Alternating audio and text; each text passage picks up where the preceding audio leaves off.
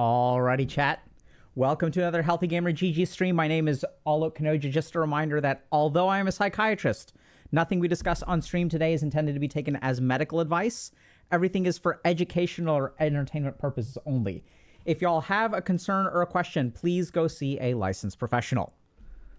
Happy Friday, everybody. Today we've got an awesome interview with someone else from the Trash Taste podcast. So we will be learning more, maybe about anime, maybe about life, maybe about what kind of taste is trash. I think we're going to be talking with CDawg. We'll figure out what his name is. I'm not sure exactly what his name is, but we'll figure that out. Yeah, so that's going to be fun. We'll hop into that in just a couple minutes. We just have one quick announcement. So we finally actually have personal coaching spots open once again. They've been full for a while. We've been basically full since October of last year, actually, so almost 1 year.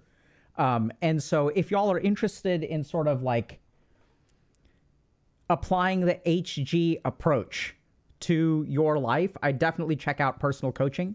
So there's a reason it's full. Like we started out with like 8 coaches. We now have over 100, and we use evidence-based methodologies to help y'all target the challenges that you face today.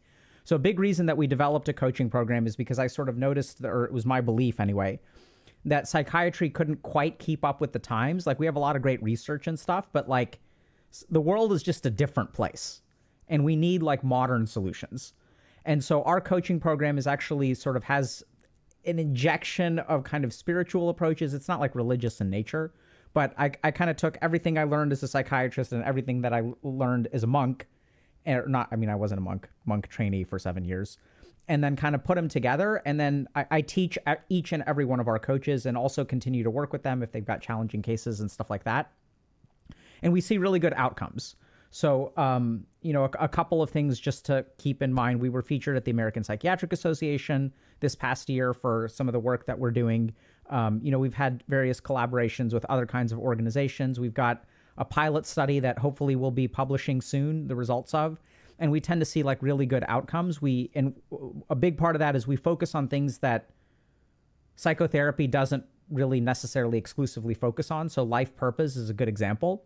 So if we look at like, for example, the number one reason that people get addicted, or not reason, the number one risk factor for pornography addiction is actually a sense of meaninglessness in life.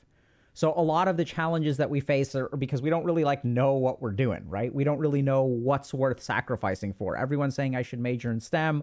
I don't really like STEM. Is my job going to be replaced by AI? Like, I don't know. So we kind of focus on helping people find their purpose in life. And that helps people do things like overcome addictions. It helps people find motivation. It gives them a reason to kind of get out of bed in the morning because you've got a life worth living. So we see about a 58% improvement in life purpose at about the 12-week mark. And our sample size for that is like over 1,000 people, by the way. So it's not just like, hey, we helped like 5 people and these are our results. So definitely check it out if y'all want. I know people have been on the waiting list for a long time. We had over 1,000 people on the waiting list. So there are spots kind of opening up every day. So definitely check it out. Okay. Okay, so let's hop in with CDawg. Okay, let me do this. Did I just screw it up? Oh, no. Hello. Can you... Hold on 1 second, okay? I think I just screwed up my headphones.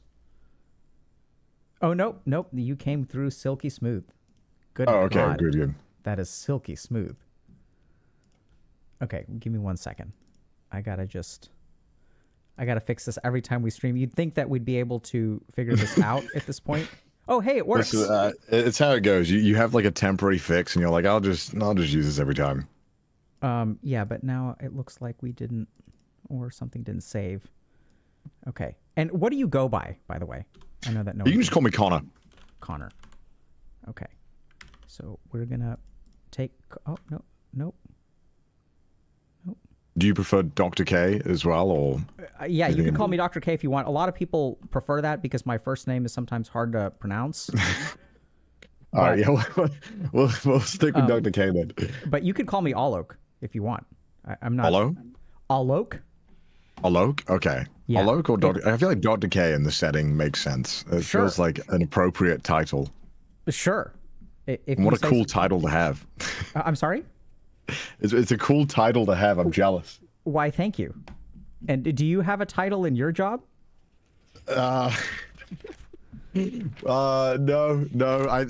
People like to refer to me as Monkey sometimes in the chat. Monkey? Yeah, well, yeah.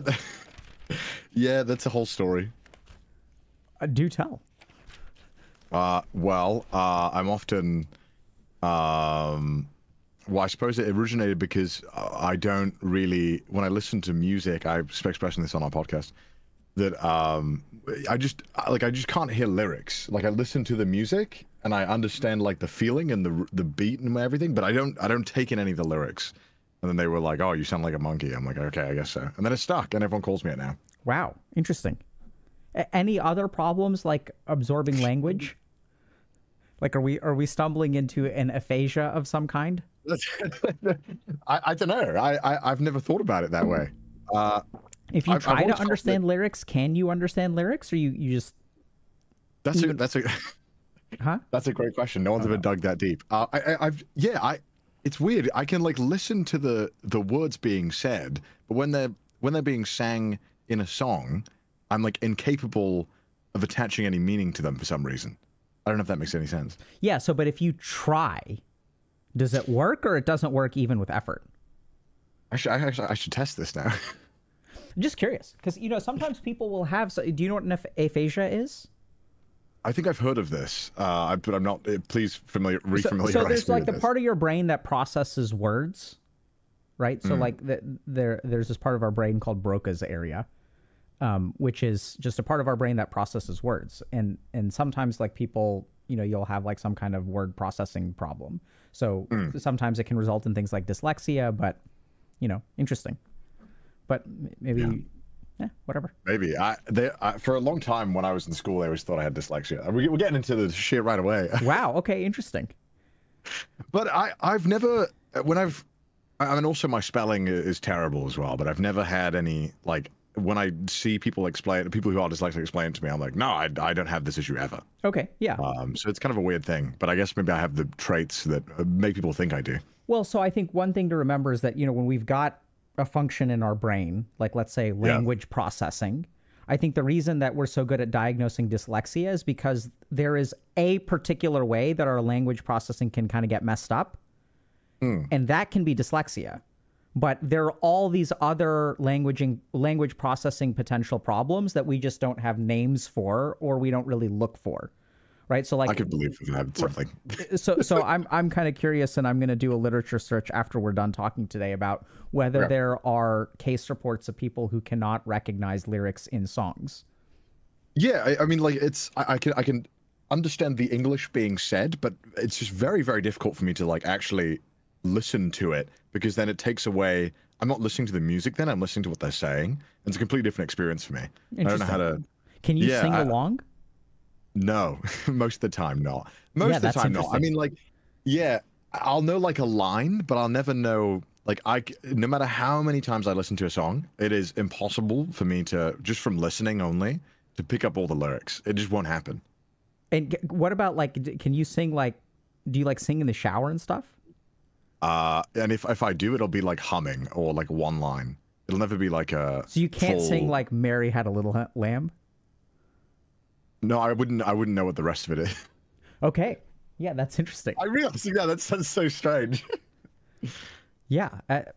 Wow, yeah. Okay, I didn't know that either. I never really looked too much into it. I was like, yeah, I just don't listen to the lyrics. Not that big of a deal. But now that I think about it, I'm like, yeah, I guess I just don't listen to any of it, and I never take any of it in. Yeah, that was not. Anyway, I mean, it could just be. I don't know. It's just weird. It's a phenomenon that's this is relatively common, by the way. It's like when I talk to people. God. I was like, oh my God, is this some kind of stage 3 Alzheimer's sign? No. I wouldn't. I mean, you can go talk to a real medical professional at some point if you want, but just okay. In my experience, like a lot like. We have so many functions in the body and the brain and the mind. Yeah. Like there's so many things that we do, and like everyone's a little bit scuffed in some way. And chances are you can't figure everything out. right? Yeah, Like makes so, sense. so Yeah. most human beings, for example, we don't realize this, but one of our legs is longer than the other. One of our arms is longer than the other. We have like, What? even if you look at the thickness of your two hands, one of your hands is going to be thicker than the other. Look at the wrists, and you'll notice that on the Yeah, other side. okay. Flip them over. Yeah, if you look at the underside, you'll see like one of them is like thicker. Oh yeah. What the heck? Do you sleep? Do you sleep with an arm under your head I do. Yeah. on the left side? Yes. Yeah. So this is kind of crazy. So it looks like your right Okay. arm is thicker. Yeah, I would say Yeah. my right arm is thicker. So it's really fascinating, right? So there's like a masturbation joke here, but what it really is that when you, it's kind of crazy, but what one person kind of told me, right? So if we're able to predict that you sleep on your left side with an arm under your, like that's kind of interesting, right? Am I Yeah, watching yeah. you while you sleep? Always a possibility. But really what it is that if you sleep on your left side and you sleep with your arm under your pillow, that hand will get slightly less blood flow over the course of your life. And so it'll actually grow a tiny bit less, which you can notice. Oh. Okay, well, I didn't, yeah. There are all Yeah, I kinds was of weird sleeping on my stuff that we side, so don't. I guess that makes sense. Anyway, I know we just kind of jumped into weirdness. Yeah, we did. Wow, yeah, that was And how you're such an unusual human being. My apologies for that. all good, all good. I expected as such. That's common, but like I said, it's common. That's the reason I pointed out everyone's that way. But is there anything in particular you want to talk about today? No, not really. I've never, so to fully disclose, I've never done any type of therapy or any type of psychiatry or anything like that at all. So to me, I was like, I've watched the show a bunch. I really like what you do, and I was like, I thought it'd be pretty cool because I saw Gaunt go on, and obviously Gaunt's a really close friend of mine, and he was like, yeah, it was super fun, and I was like, okay, well, I've never done anything like this, so I'd be down to try. Sure. So just a couple things that I want to make clear. I'm not going to be diagnosing you for I know. Yeah. Right. So and that's not, it looks different, but one thing that I can offer you is that there's something that you want to learn about yourself or learn about a particular topic. We can kind of talk about it. Sometimes people have questions about stuff.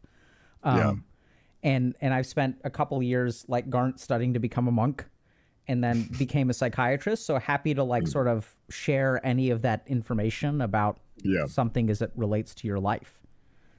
Anything that you want to talk about or you're interested in learning more about? Honestly, I don't know off the top of my head. I mean, there's a few things that I guess I'd love to hear your thoughts on. Let's do it. Because I'm sure that you've probably had this with other people who are in the same profession as me. Work-life balance. How do I attack that? Like, so for me, I feel that right now, probably one of my I don't know how to explain it. I wouldn't say I'm unhappy with it because I choose to work as much as I do, and I work quite a lot. But sometimes I often feel that like, damn, I wish I had more time to hang out with friends. But then I also at the same time, I'm always thinking like, how much should I hang out with friends? Is it just I should hang out with them as much as until I feel satisfied, or it's so hard for me to figure out sometimes. Yeah, of course. So here's kind of what I'm hearing, that work-life balance is maybe something you need to learn a little bit more about. Yeah, I mean, I just work a lot. Okay. And I'm also hearing that you're kind of okay with it. Yeah, I mean, I am. I wish that I could somehow figure out my headspace of trying to figure out how to navigate. Okay, I like working as much as I do, but I want to make sure that I'm able to give time to the people that I really care about. And then also, I'm also just really bad at saying, I'm okay at saying no. I think actually I've got a lot better, but sometimes there's this strange sensation that comes with this job where I guess sometimes people want to hang out and I don't know how to say no sometimes because I'm like, I just don't. For me, it's like, okay, how do I explain this without sounding like a stuck-up asshole? Like some people, I guess that some people always want a connection more than you want a connection sometimes, right? Mm-hmm. And that kind of relationship there. And so I sometimes struggle if somebody's very nice and friendly and I get on with them well, but maybe I'm just not able to give back the same kind of level. I have no idea how to even begin to kind of handle that. Yeah, this is fantastic, Connor. You okay? Really? How okay, are you feeling about all this? You doing okay right now? Yeah, I mean, I feel fine about it, and I feel like I'm managing it all. I just feel like I always think I could do better in everything, in terms of, I think it's easy to do that when you're doing something like streaming and YouTube because you have so much analytics. But obviously in real life, there are no analytics. There's no feedback. There's no view counter or something like that. You know what I mean? So you're kind of like hoping that you're just doing the right thing a lot of the time. And I guess that's where I kind of struggle with. It's like, I'm like, man, I think I'm doing the right thing, but sometimes I just don't know. Okay. How do you know whether something is the right thing? I knew when I said that you're gonna ask that. I don't know. I just feel that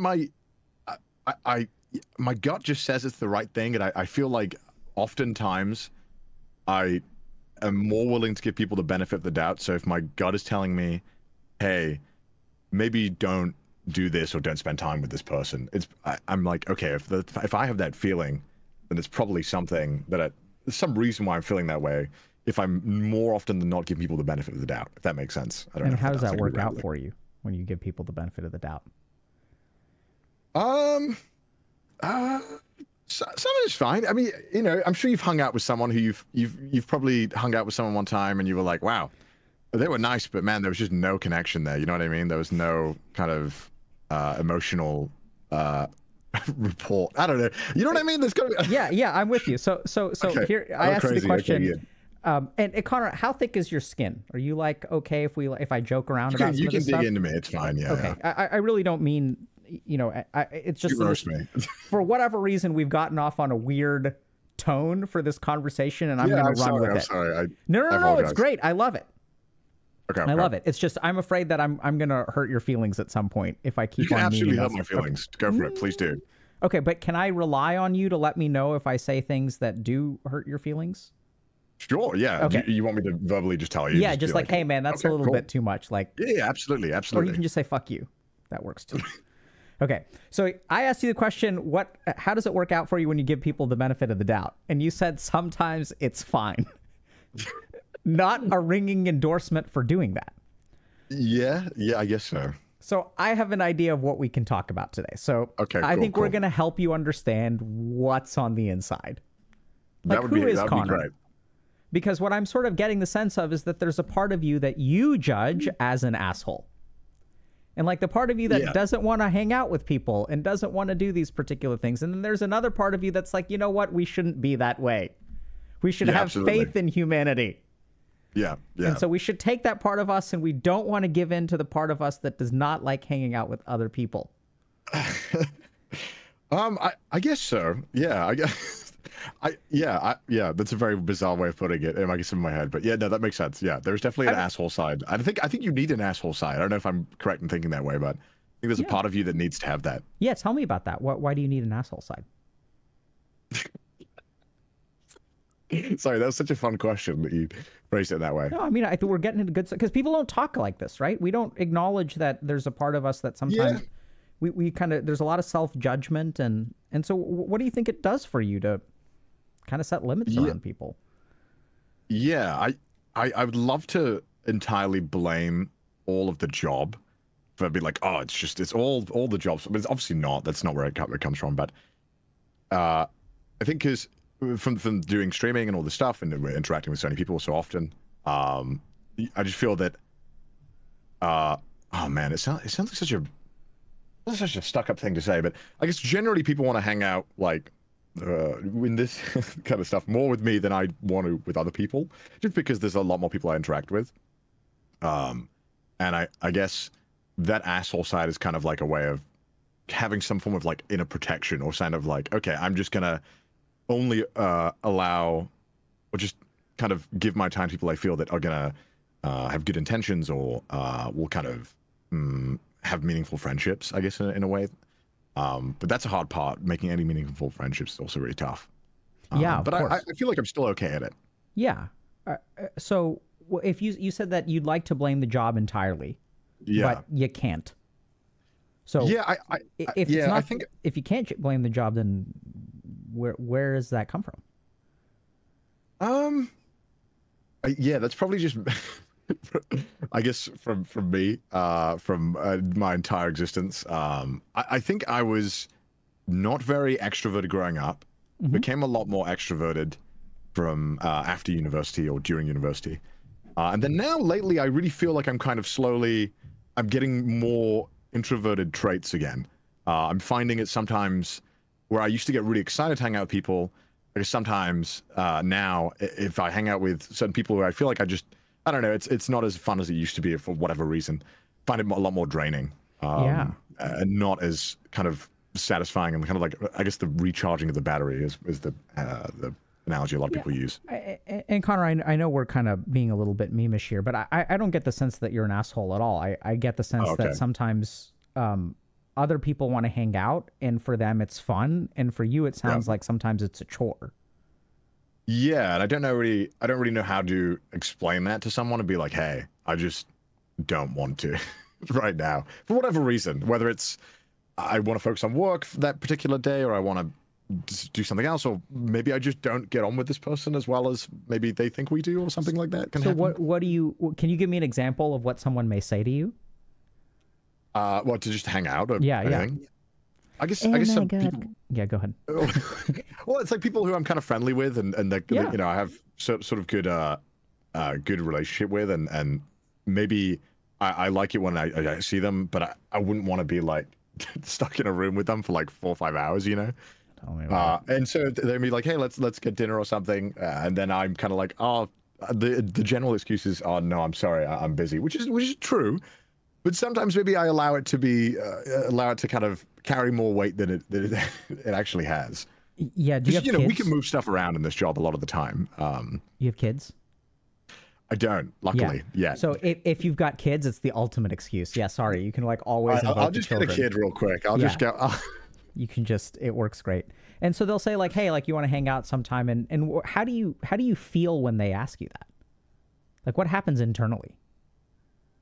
Oh, I feel awful. Like, cause I know I want to socialize and I want to hang out with people, but I know that I would most likely have a decent time or a fun time, but it's just kind of hard for me to sometimes really, I guess, kind of, I don't know how to describe it. Yeah, it's tough. I just feel bad, and I hate feeling bad, and I don't know why I feel bad about it. I mean, I guess I feel bad because I didn't meet someone's expectation in a certain way, or whatever it is. Yeah. Which I guess is a whole other thing. What kind of thing is that? Tell me about that thing. Well, you know, I feel like I just, you know, I feel like it's a general human thing where you're like, it'd be nice if people like me, but also I don't need them to. But I guess if it's somebody I kind of am friendly with or I trust, I kind of don't want to disappoint people who are close to me, or I like in that way. It can be really tiring to socialize if meeting other people's expectations is important to you. Right? Yeah. Because it's like, then you're not doing it there. You're like, now I have to, it's almost like you're getting tested, right? It's like, okay, now I'm here in this situation, and now I gotta, I'm hitting the bingo card. I'm sorry? I'm hitting like the bingo sheet of like things I'm saying, but it's fine, dude.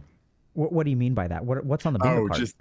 I'm just like, oh yeah, I'm a people pleaser, I'm a YouTuber, yada yada. This is... What else? Tell me what's on the bingo card. No. I'm kidding. Okay. Carry on. I interrupted you, please. No. So yeah. I mean, it sounds kind of tiring, right? And you say feels bad. So another thing that's kind of interesting is that men have something called normative male alexithymia. Okay. So alexithymia means color blindness to your internal emotional state. Okay. And we call it normative male alexithymia because it is normal for men to be alexithymic. So we're raised in a particular way where we're not really taught what we feel. So we're not taught to articulate our emotions. And so then if I ask you, how does it make you feel? You're like, I feel bad. Me no like feeling bad. Right? That's pretty much the gist. Yeah. I don't know how to properly articulate it. Yeah, no, and that's okay. Like it's actually normal. Like, so there's like research on how this is like the normal experience of men. And then it puts us in kind of a weird situation because we feel like you kind of feel bad if you say no, right? Yeah. And then if you say yes, do you also feel bad? Sometimes, not all the time. It just depends how it goes, really, right? and what else I have going on. But is that the same badness that you feel if you say yes or you say no? I don't think so. I think it's different. I think it's different. Yeah. What's different about the two? I guess sometimes if I say no to someone, it's more of like, I guess we said earlier, like disappointment or kind of feeling like I'm not meeting someone's expectation for whatever reason. And then I guess if I say yes, feels bad. Sometimes I'm like, okay, this is going to be, sometimes it can be quite draining or kind of a lot. And yeah, I guess it's tough because then I also think in my head, I'm like, man, I have some really close friends that I don't get to see as much. And I feel bad that I'm not hanging out with them when I'm hanging out with someone I, just met or something. I don't know. I feel like there's this weird part of my brain that feels like I don't know. I should hang out with people who are closer to me more often than people I'm just meeting. But I don't think that makes any sense, but I don't know why I feel that way. Yeah, so good. So I mean, not good. Good in the sense that this is a great place to start. So Yeah. what I'm noticing, Connor, is that you actually have quite a like the inside of you is a robust city. It's a metropolis of different pulls and pushes and feelings and shoulds. Okay. Right? I should hang out with my friends more. Yeah. And then I also should make new friends. Yeah. But I don't want to do any of that today. I just want to go home. Yeah. Maybe yeah, watch a little bit of anime. Yeah. Sometimes that's just what you feel like doing. And so I'm kind of noticing that it's actually like, not that it sounds like you've got everything under control, right? So you're like doing I feel like well. I've got everything under control. Yeah. Yeah. Like you're doing well in life. Yeah. But it's like there's this kind of one slice of the pie that is Connor. That's maybe a little bit out of sorts. Yeah. And I'm also getting the sense that, I don't know if so let me know if this resonates with you, but you're kind of like a ping pong of like vague bad feelings on the inside. That if you do this, you kind of feel bad in this way. And then if you don't do that, you feel bad in this way. Is that? Yeah. Yeah. That can often happen. Yeah. Yeah. Can you add any color to that? Like, can you give us an example of how you felt that way or anything kind of jump to your mind? It's a hard question because I'm kind of dumping it on you, but. No, it's fine. Yeah. I guess it's mainly with social stuff. I suppose I'm trying to get better at. So I feel like I'm strong in social situations and I understand social situations very well, and I enjoy being in them sometimes. But yeah, just as of late, I suppose maybe I've been. That's why I feel that way. And then maybe there's someone who,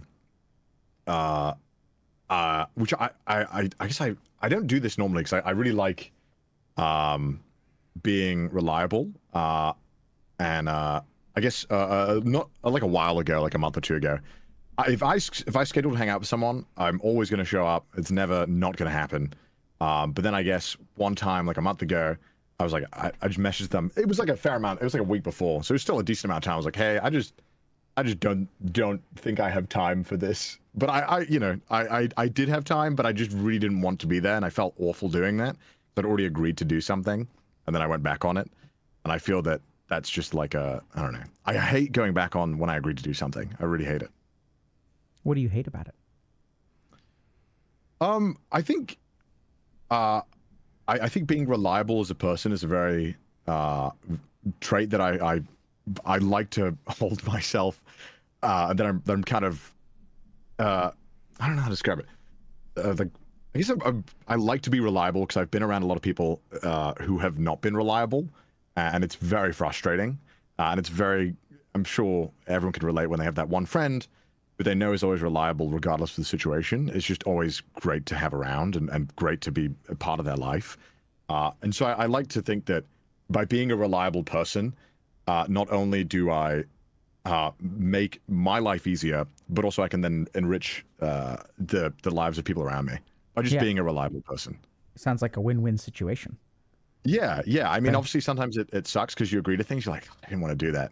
But, I think that it's more important to be reliable and do something than just always flake or not show up to things or not do things when you promised or miss deadlines. I don't think I've ever missed deadlines or done anything like that. I always make sure I do everything on time. How do you feel about that? I guess I like that I feel I'm responsible. I don't know if everyone around me feels the same way, but I like that. I don't know. I guess there's some form of pride from being a reliable person, I suppose. I mean, do you feel pride? You like proud of yourself? Like, there's a reliable guy right there. only when you work, sometimes you work with someone and they're so unreliable where you're like, wow, I'm doing the bare minimum constantly. Like I'm showing up and I'm doing, I'm being a part of things, and when I say I'm going to turn up or I say I'm going to be there on this time, I always show up on that time. And I don't know why I feel that way, but I guess it's just maybe I've just been scarred from everyone around me who I've worked with at some point. Is not everyone, but like a bunch of people who've been pretty unreliable. And when did you start encountering unreliability in your life? Oh, absolutely. When mainly when I started doing YouTube, 100%. That was when I started realizing that I was like, oh wow, so many people just don't care. Do you feel comfortable sharing a story about that? Does anything like come to mind? We're not trying to like crap talk anyone. There's one good story I have that I guess I can really summarize it. So when I started doing YouTube, there was my chat's gonna be like aware the emote. Sorry when they know this one. It's a pretty bad story. So I started off my YouTube and I did these kind of parody anime videos where I would prank call places as an anime character. Let's not get into that. Whole host of weird. So I used to do these. I would pretend to be this character, and I would call, and then after a while of doing these videos, I kind of realized I was like, oh, it'd be kind of fun if I could bring in more people who could voice some of the other characters that I can't voice to kind of be a part of these videos.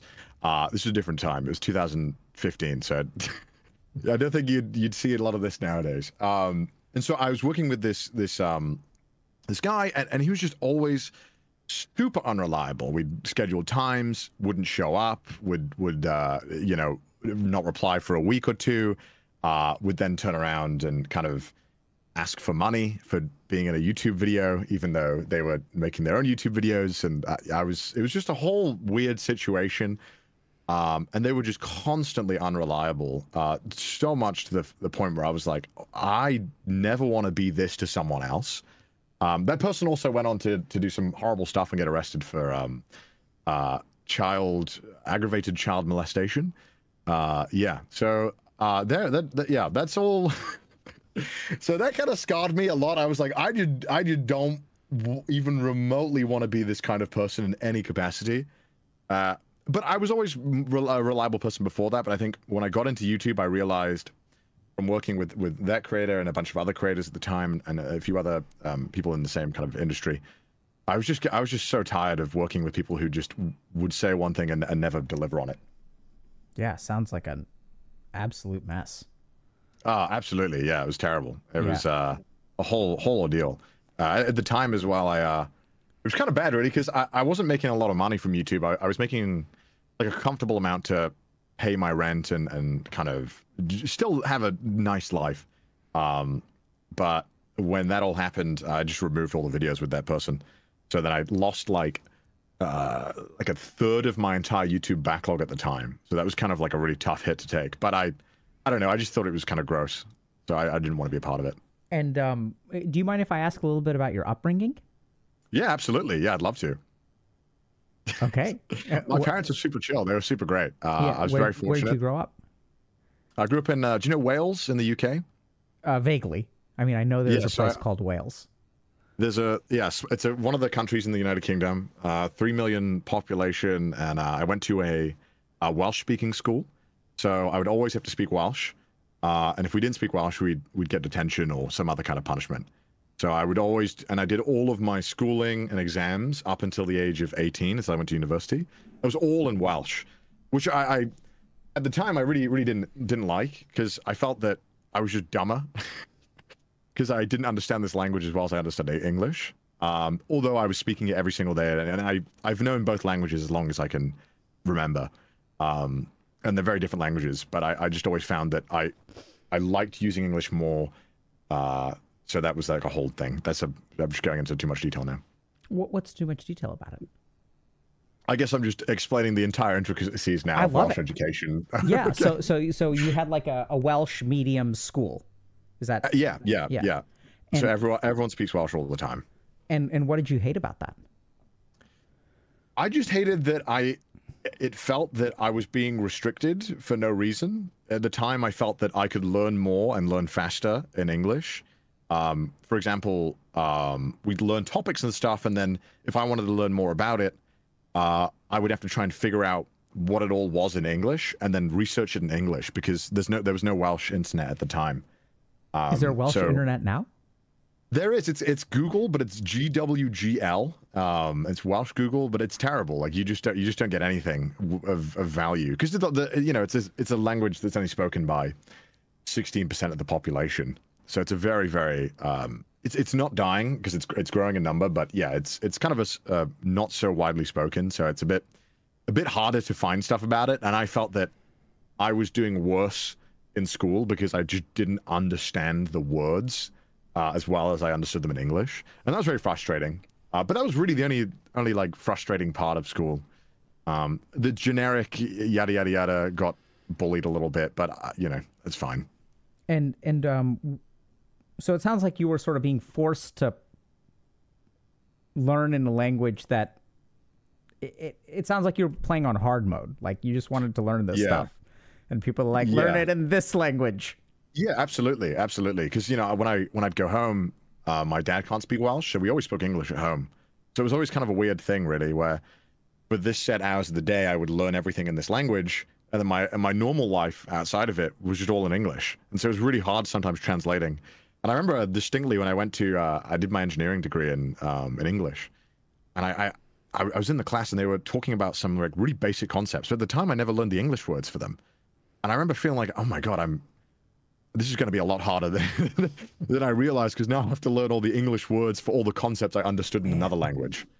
And that was kind of an interesting moment. But it was looking back on it, I'm very happy that I learned everything in Welsh and I went to a Welsh-speaking school, because I think something I couldn't appreciate when I was younger is that all the culture is tied to the language, and being able to speak the language allows you to be more in touch with the culture. And I'm very proud of that now, but at the time I absolutely hated it. How did you cope with that? Man, I would spend all my time online and speaking to Americans as much as possible, speaking to other people in English. I would just go online and I would spend all my time talking online. Absolutely, if my kid was doing what I was doing, I would not let them go online. Why not? I was just talking to like 30-year-old men from like America when I was like 15, and I just thought, oh yeah, this is cool. I'm so cool. And I'm like, no, this guy's so creepy. What are you doing, Connor? I mean, were they creepy though? I mean, no, never. Yeah. And even if they did, I was a little shit as a kid. There was no way I was gonna fall for anything anyone tried to pull on me. I was a little nuisance as a kid. I think 30-year-old men on the internet get a bad rap, to be honest. I think most of us are like pretty decent human beings. Like I agree. I remember like I was playing. Do you play games? Of course, yeah, I love games. What do you play? Right now, I've been playing a lot of chess. Okay. Oh shit, one of these gamers. Well, I tell you recently, I was in a chess tournament recently, and I got kind of hooked back into it. But I used to be very addicted to League of Legends, and that was something that I had to. I was very fortunate because I think it was safe to say that I was addicted to that game for sure. I mean, I've been addicted to gaming pretty much my entire life, and I feel like only recently have I kind of had a more of a healthy grasp on gaming. But definitely in my entire childhood and in my early adult, I was absolutely addicted. And League was, oh my god, it was terrible. I feel like a recovered addict that I don't play League anymore. Yeah. So mainly because I moved to Japan and the servers were so goddamn bad, and you were just playing against Smurfs that it was no fun anymore. So I just stopped. Nice. Good. That was great. It sounds like Japan has given you so many things. It's helped a lot. And now I play a little bit of TFT. If you don't know what that is, if you don't, good. Don't play it.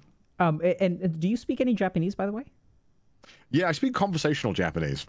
Okay. So enough to have a fun, broken conversation. But I haven't gone beyond that, unfortunately. Okay. Yeah. So. Can I think for a second? Absolutely. Yeah. Go ahead. I love it when you do this in the videos. What do you love about it? It's just so cool. It's to be like, let's halt, let's think. It's such a commanding presence. I love it. I'll let you go. I'll let you think. Thank you. Okay. So like Connor, you're pretty happy, right? Yeah, I'd say I'm the happiest I'm now than I've ever been, I think. Okay. So like out of everything that we've talked about, is there something in particular that is there somewhere in particular that you want to take this conversation? I don't know. I don't. I think that's the issue I have, and I think going back to the term you said earlier about being able to explain the internal feelings, I just don't even know. I know how I feel, and sometimes I can normally figure out why I feel that way, but there's equally times where I feel something, and I know that I feel that way, and I can't figure out why, or I'm ignoring why for whatever reason. And would you like that to change? Yeah, I'd love to have more. I feel like I would love to have more like command over how I'm feeling and being able to understand it and better kind of interpret that and more importantly taking steps to improve it, which is something that I often will realize the issue I could have, and sometimes I'll be like, well, it's not really a problem, so I'll just deal with it. Okay. And what is, if you had more command over this, which we can absolutely do, what would be the effect that you're looking for? How are you imagining that your life would change? That's a great question. I don't know. I guess there was no objective. I feel that sometimes I just want to I just want to keep improving as a person in whatever capacity without purpose, but just to improve, to be, I guess, better. And I guess I also really, really, really want to be someone who's like enriching my friends, the people I care about. I want to make sure that if they're around me or spending time with me, that they get something out of it, or it kind of, yeah, it's like I don't know. Why? Why? I guess because I have some friends who do it for me, and I really, really appreciate those friends a lot. I feel like are just such great people and add nothing but like positive energy and vibes to my life. I'd love to be able to be that person for people as well. And maybe I do, but maybe I just don't appreciate it, or maybe I don't, and I'm an idiot for thinking I do. You know, I just want to be able to be a positive influence. Okay. And I know you kind of answered this, but I'll just ask once again. Sure. What makes you want to be a positive influence? I guess I don't. I guess I don't know the exact answer to that. I guess okay. Maybe there's something deep down I don't understand. Yeah, no, we're gonna we're gonna learn a couple things today. Okay. I have no idea how much of this is relevant to you, but I think I've got kind of something going here. So. Yeah. Okay, can I have another second to think? Absolutely, absolutely. Please. Okay. So when you're reliable, right, and people can count on you, you said that's a win-win. Yeah, I love that. I'll be honest. I love being relied on. I don't know why. Yeah. Why do you think that is? I honestly don't know. I think, I definitely feel like, especially with like towards my parents and stuff like that, they've always helped me out so much, and I just want to be able to be that for. Sorry, I don't know why I'm getting emotional now. Yeah, they've been such a positive influence in my life. I'd love to do the same to them. Sorry. Sorry. Why are you apologizing?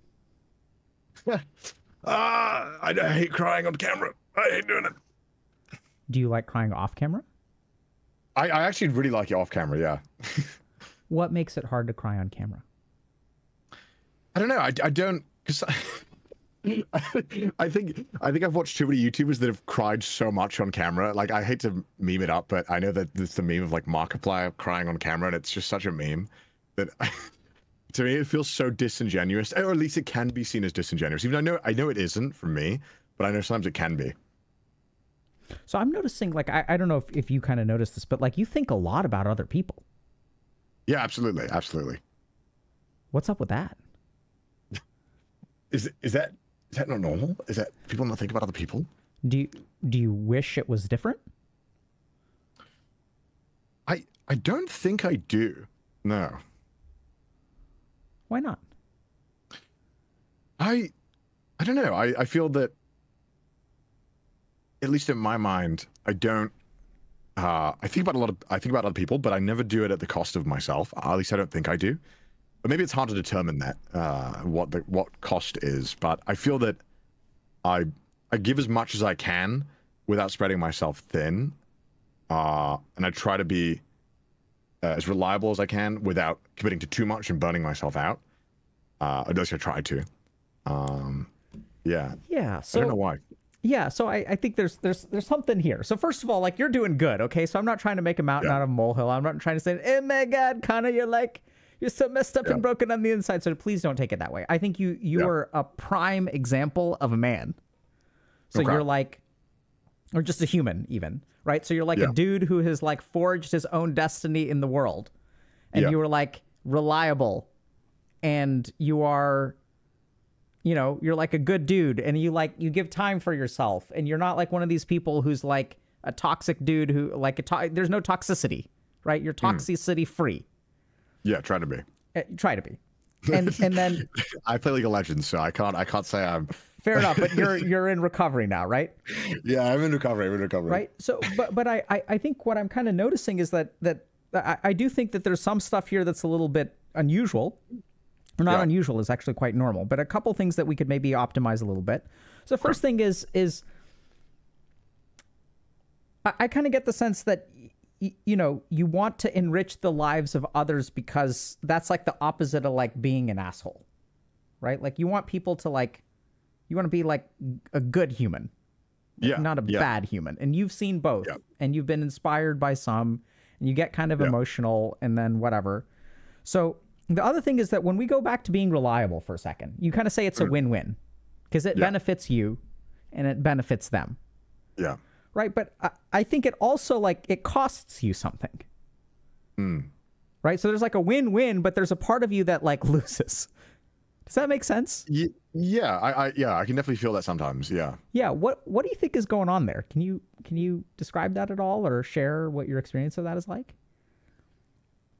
Yeah, I mean, you know, sometimes you can agree to do stuff that maybe is just an inconvenience to your schedule or what you're currently doing, or maybe you have to push other things around. And I guess is it debatable if you're being reliable, if you're pushing someone else to another, or renegotiating a time with someone else. And so I think, yeah, I mean, I'm definitely guilty of like sometimes, I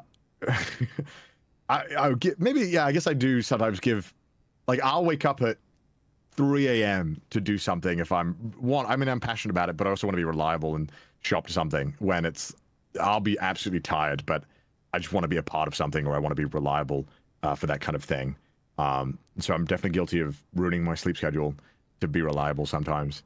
Yeah, but what I mean is kind of like I don't know if this kind of makes sense, but you have to have an emotional kind of feeling. Well, like it's like you have to have a good enough excuse to not be reliable. Yeah, that's true. Right? That's true. That's Which, true. if you stop and think about it, means that there's a part of you that just doesn't want to do it. Yeah, I think that's fair. Yeah. And like, what about that dude? What about that Connor? I don't know, because I don't. When people, if they just tell me a reason that like, oh, sorry, I can't hang out tomorrow. I got this going on. I rarely do I ever get upset about it or care that much about it. I'm like, okay, yeah, that makes sense. So I don't know why I don't then give myself that benefit of the doubt that I give other people when they do it. I don't know why I don't do that. Yeah. So I genuinely don't know. I'll tell you why. So I think there's one thing you got to work on. So this is also common for men. Yeah. So when dudes feel emotions, if I feel ashamed of myself for, let's say, being overweight. Yeah. What's funny? No, sorry. I just it's such a bizarre. I've never spoken about this stuff before, so it's just all new to me. Sorry. Okay, cool. No, it's fine. It's just usually when people laugh like that, there's sometimes there's an emotion. Are you feeling something right now? No. It's fine. It's fine. So if I feel ashamed of myself because, let's say, I'm overweight, how can I deal with that shame? Okay. This feels like a trick question. It's a trick question. Well, obviously, I think the low-hanging fruit should be like, oh, just lose weight and feel better, you know? Yeah, right. How is that a trick question? What's the trick there? Well, I feel like the reason why you feel unhappy of being overweight is it's not so straightforward as always just lose weight or something like that. There's always a lot more to it. No, I mean, so that's the problem, is that there isn't more to it. Oh, okay. Right. So this was kind of weird. Like, when you feel guilty for letting someone down, what do you do to deal with the guilt? I don't know. I just deal with it. I guess I just carry on. Maybe I guess I. Well, yeah. So even more so, what do you do? So, like, this is the wild thing, is that you don't even let yourself feel the guilt because you act in a way so that you do not have to feel guilty. I do that. Yes. So, like, think about that for a second, okay? Yeah. What does that mean for your life if you were taking actions to avoid guilt? I guess I've always associated guilt as being having no positive effects on one's life. So I've always considered avoiding guilt as kind of avoiding doing wrong. Yeah. So a couple of things really interesting about that. First of all, if guilt has no positive effect, why do you think human beings feel guilt? That's true. Guilt is a good kind of moral kind of fixing tool, I suppose. Serves a function, right? In modern society, we think about some emotions as negative emotions. Yeah. Is not serving a function. Whereas what we actually know is that guilt and shame are the strongest inducers of behavioral change. That's why they feel so bad. So our brain is like, if we can make us feel bad, we don't want to repeat the behavior. If we can make us feel good, we do want to repeat the behavior. This is how people get addicted to League of Legends, because it's like, oh yeah, right? So what I'm kind of pointing out, though, is that if you sort of think about it, like, you live your life in some ways in the avoidance of guilt. Yeah, I think I'm guilty of doing that. Yeah, right? And then, like, but that's kind of weird, because that sort of means, like, you're not in control of your life. I guess so. Damn. Yeah, I didn't think about it that way. Help me understand what makes sense to you, and it doesn't have to make sense. You're allowed to disagree. Just like, what do you think about that? I guess I had never even remotely considered that possibility, which I guess I don't know what that says about my ability to kind of judge myself, but it means you're a normal human, by the way. Okay. Okay, that's good then. I'm glad it got that good. Yeah, I mean, I would be inclined to agree with you. I think that I do have a tendency to do everything in my power to avoid feeling guilt or guilty in any way. And I don't know why. It's not just well, yeah, that's because we'll get to why in a second, okay? Yeah. And it's not just guilt, right? Yeah. So people have had a very positive impact in your life. Yeah. And how does that make you feel? I mean, I guess I just feel grateful mostly about it, but also would love to be able to have that impact on other people as well. I don't know why. Yeah, so I'll toss out another word. What about indebted? Yeah, okay, yeah, that is definitely something I do think about a lot. Is that I never want to feel that I owe more to other people. Yeah, so Connor, this is big, man. So if you never want to feel a particular way, what does that mean about your life? What do you have to do to avoid feeling indebted? I have to just give a lot more of myself than I guess I can. Absolutely. And bro, if someone gives you a lot, like, what does that mean? That means you got to give more. Yeah. Which I guess is why it comes from this all loops back to the whole social thing of kind of not wanting to maybe connect with some people, because I feel like, oh God, I'm going to have to, there's definitely this indebted feeling I'm going to feel. Yeah, like, oh my God, this person is so nice and they want to be my friend. Yeah. And if they want to be my friend, I should want to be their friend. And even if I don't want to be their friend, I'm not going to let myself not want to be their friend. And if I can come up, there's a part of me that doesn't want to be their friend. I'm just tired. I want to go home and watch some anime. But unless I can come up with a good enough reason to disappoint them, that's the only way you get what you want. Is if you can come up with right? And like Yeah. this is kind of weird because what this means. How are we doing so far? Is this okay? You doing okay? Yeah, this is fine. Okay, This is great. I'm learning more about myself than I. So this is the before. weird thing, though. Like I want you to really think about this. That the way you manage your emotions is through actions. You shape your environment to prevent yourself or create particular feelings. Yeah, I do that. Yeah, I do that. Which means what's in control of your life? I guess I'm not in control of my life. I guess I'm at the whim of that feeling of not wanting guilt, is basically controlling what I'm doing. Absolutely. Yeah. Right. So now this is the weird thing. And this is what we see. It's like that's the ping pong ball. It's like you're going to feel guilty in one way if you do something. You're going to feel guilty, and then you're like, how do I avoid this? Why does everything have to be a lose-lose situation when it comes to socialization? Yeah. Yeah. And so, like, I know it sounds kind of weird, but let's teach you a different way. Is it possible for you to have emotions and not need to fix them? And it's not just the negative emotions that you fix. You can't sit with gratitude. You can't just say like you gotta do it back, right? Yeah. It's like, Tag, you're it. True. No, you're it. Yeah, that's true. Can you just say, hey, mom and dad, like, thank you so much? Like, what would it feel like if you just, I mean, have you ever told your parents how grateful you are? And like, yeah, I've told them a bunch. Yeah. And is that enough? Yeah, I mean, I think they're just happy to see how I'm doing. You know, they don't need anything. They just want to see that I'm doing okay. Yeah, and how are you with that? Yeah, I mean, I'd love to say that is like, obviously, as like a son, you wanna like do as much as you can for your parents, right? Especially if they've done a lot for you. And I guess I'm constantly trying to feel like, how can I do more there? You know? Right, because if you do more, then what will change emotionally? I guess I'll the debt. The debt, yeah, I guess that's fair. Yeah, right. That's true. I think I'm just like subconsciously paying off like the debt of being a kid. Yeah. Didn't think about that. It's so strange. Wow. Oh, damn! I didn't think about that. How do you feel? So crazy. Right? Yeah. What's happening? It's kind of overwhelming in a way to think about it like that, but it's kind of. I mean, it's awesome as well. It's kind of liberating in a way to hear that. Yeah. Yeah, I appreciate that. Thank you. You're welcome. Yeah, I want to be a good son.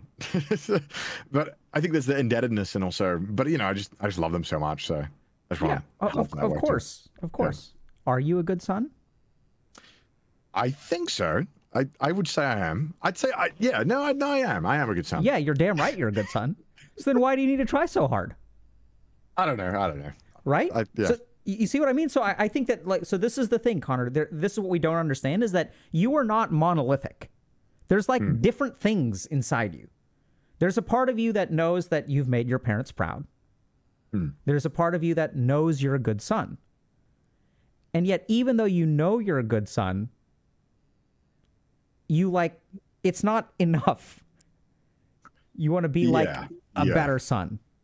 Yeah. Yeah. I just always feel like I can do better in everything. So I think that's like a blessing and a curse at times. Yeah. Because I can never let myself just be like, oh yeah, I'm pretty good at this. I'm like, nope, I can always get better. Which I think is a good mentality to have in a lot of things, but also I wish I would just cut myself a break. But I don't know how to do that. Yeah. And why do you think that is? And you're able to think about it for a second and see if we can kind of connect the dots. Why can't you cut yourself a break? I don't know. Yeah, so I have this massive aversion to feeling of laziness for whatever reason. How long have you had that massive aversion to laziness? Probably. I feel like I've had it a little bit, but it was kind of when I moved to Japan is where it really kicked in, and I felt like it really started to. For perspective, you know, when I used to work on my videos and just anything in life, I would just work on stuff, or I would do just enough of everything. If I didn't like it for school, I would do just enough to be able to get good grades, and where I felt was like a reasonable amount of input for the output that I wanted, and I would do no more. And it was kind of the same with like when I started doing YouTube initially as well. I was very passionate about it, but there was still the kind of this limit that I would get to where I'd be like, okay, I can only put this much work in it, and then I would kind of be like, all right, I'm done. And I'd play video games for 8 hours. But then I moved to Japan, and I don't know what happened. Maybe it's just being in a different culture. I was finally a part of I joined an agency, and so there was kind of a bit more accountability on things, which I never had before. And even when I had jobs prior to this that required accountability, those jobs I still never felt like I would never do more than the bare minimum ever. But then something happened when I moved to Japan, and suddenly now I'm kind of like, I'm at this point in my life where pretty much like when I'm doing like full work days, because I try my best to leave one day a week where I don't do anything and I don't plan anything, and I just try to have some openness to it, because of I was basically scheduling, and I still do this mostly on work days. I will schedule things like every single like hour. I will fill out like every hour of the day, and this is like I'm talking. This is like till wake up till sleep. Be it if that's like that includes like going to the gym or something as well. But yeah, I will normally try to schedule something every single hour of every day. What do you think about that? I don't know. In one sense, I'm kind of. It's weird because I often hear about this burnout, and a lot of people talk about burnout at all, but I don't feel that at all. I don't know if that's. Maybe I'm lying to myself or something, but no, I don't think you are. I really enjoy my current way of living and the way I handle it, where, you know, even in terms of when I said I was scheduling every hour, like, but that wouldn't include like, hey, if my friend wants to hang out, up until that point where I go and hang out with them, I will literally work nonstop until that point, or work on stuff, be it streaming or meetings or whatever it is. And I don't know why that is, but I do like it. I think. Yeah. I think I like it. I feel pretty proud about it. Yeah, good. So what's the consequence of laziness? I just hate that feeling so much when I sit there for 1 hour and I don't have anything planned, or I don't like I feel like I'm losing an hour, even though I know I'm not, and I know that, say, just going on a walk to the park. So when you have a feeling of losing an hour, what do you do to make that feeling go away? Normally it's some form of procrastination in my mind that will kind of fill that hour, or I'll try and work on stuff. But it's if I have that hour, I'll probably play a game until that feeling's gone. I know. No, I don't think I think what you do is you schedule your full days so that you never have to feel that way. Absolutely. Yeah, absolutely. Like, you see what we're doing here is that, like, I'm going to take actions, and the actions will create the feelings. And if I have a feeling, the feeling needs to be addressed through actions. Someone does something nice to me, gives me $1, I need to give him 2. Yeah, I guess so. Right? Yeah. And oh my God, I'm wasting these precious hours. I feel like a waste. Okay, we're going to schedule from dawn till dusk. Yeah.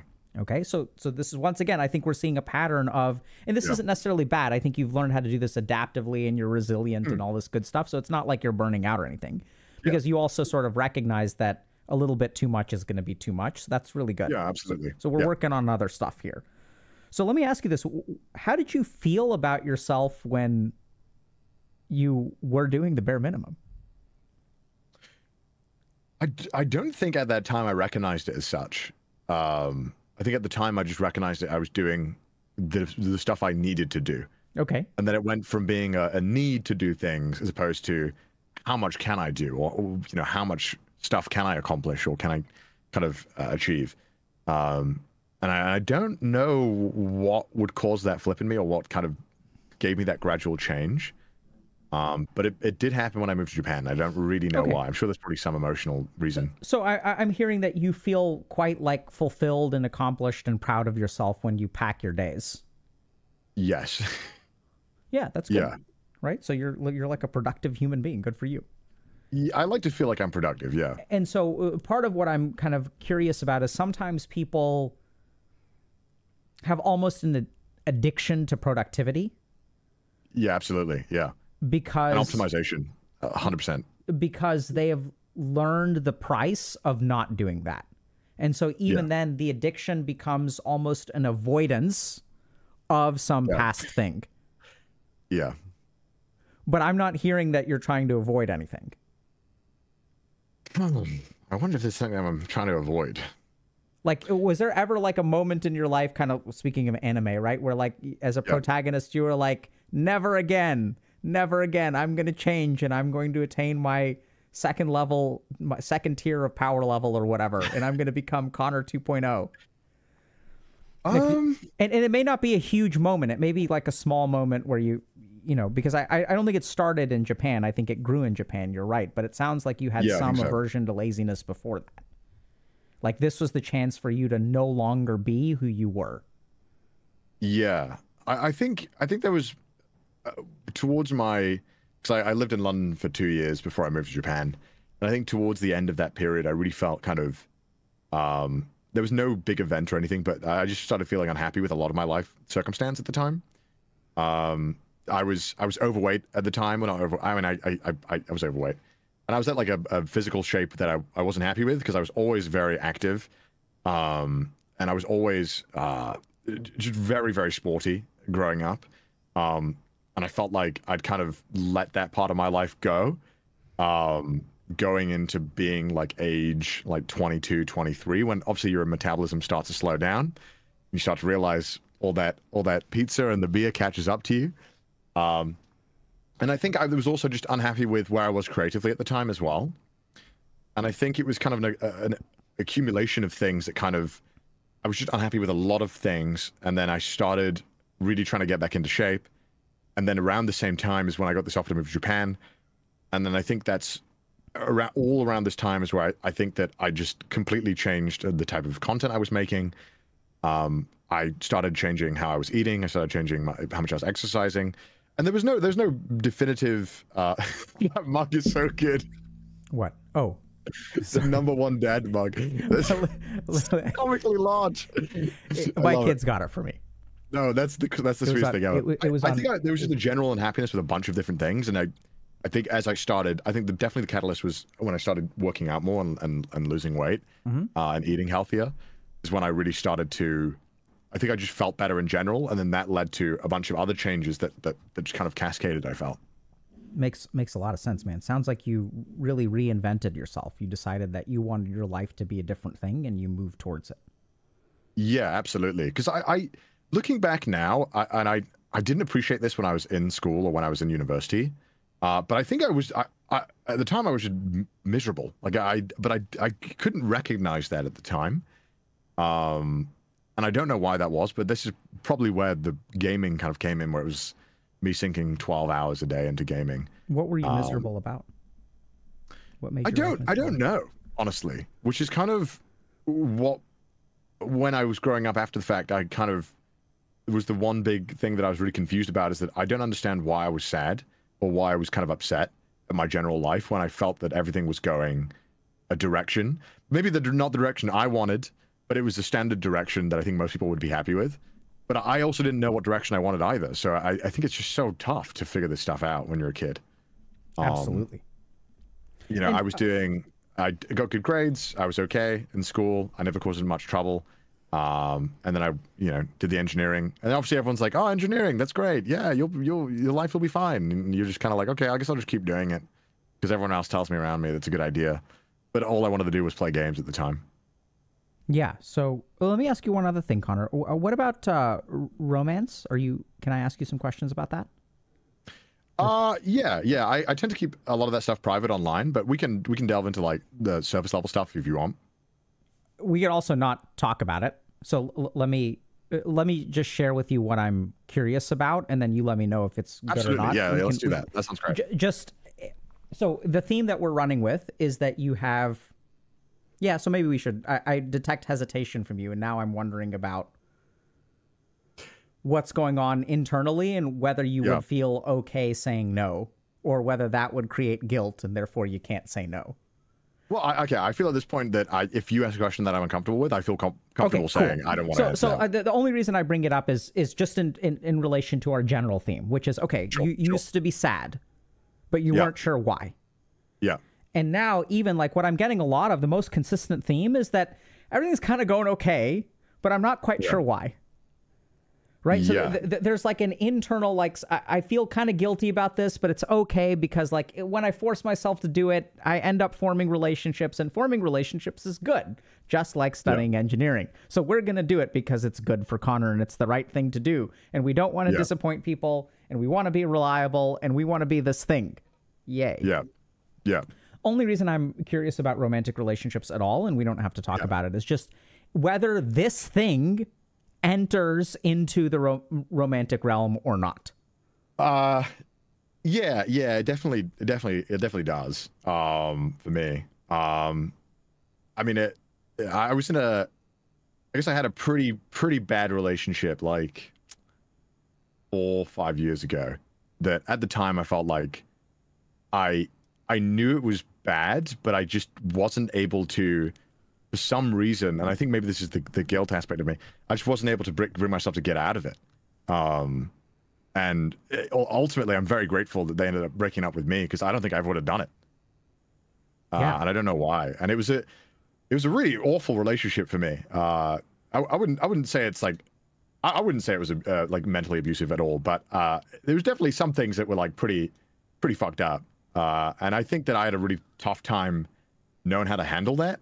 Because you just don't get a lesson on that growing up. Yep. So I'm gonna try to step in, okay, for a second, and I'm gonna tell you about that relationship. We're not even gonna ask you about it. So, and I could be completely wrong because I have no fucking idea, right? Yeah. So let's just talk about generically people who are maybe a little bit like you, who may wind up in relationships like this. Not really frankly abusive, because if it was frankly abusive, you would have left. Yeah. Right? Yeah. Like you say, hey, this is objectively bad. Yeah. Therefore, I'm going to leave. But sometimes when we live our life, so let me think about how to say this. When we live our life in a way that actions are the way that we fix emotions, we can end up ping-ponging back and forth within a relationship.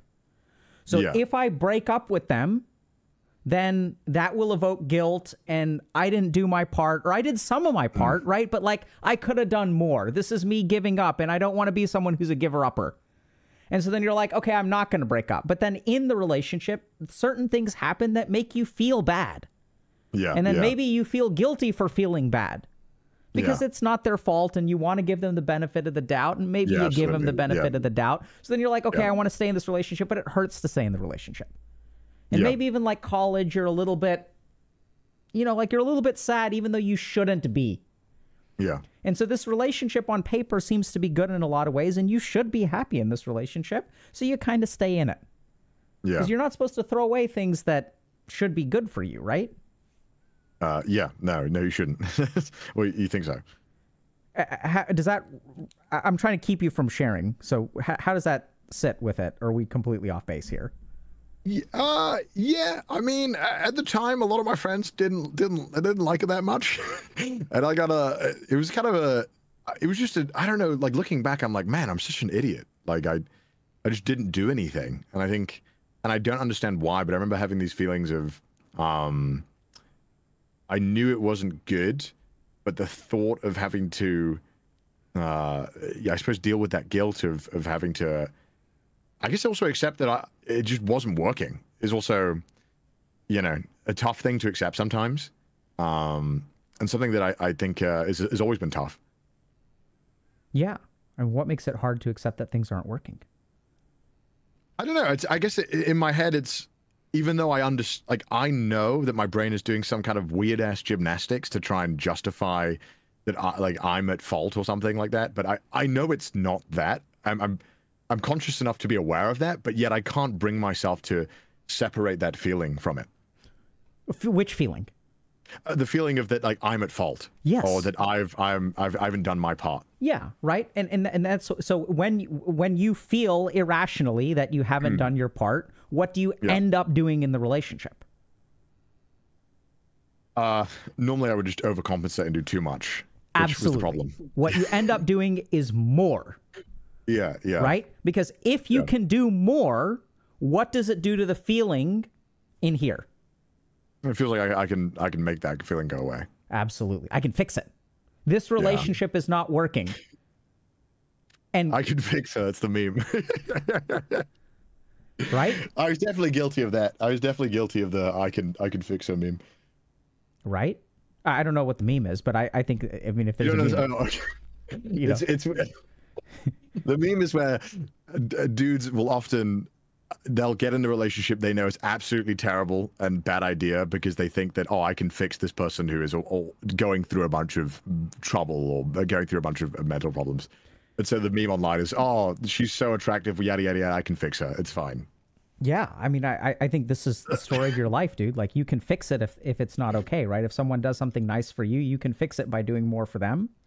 Yeah, and I think there's that kind of that input where I feel that I think this mindset I've had has had some success at points where I'm like, it must work for everything, and obviously it's just not how life works.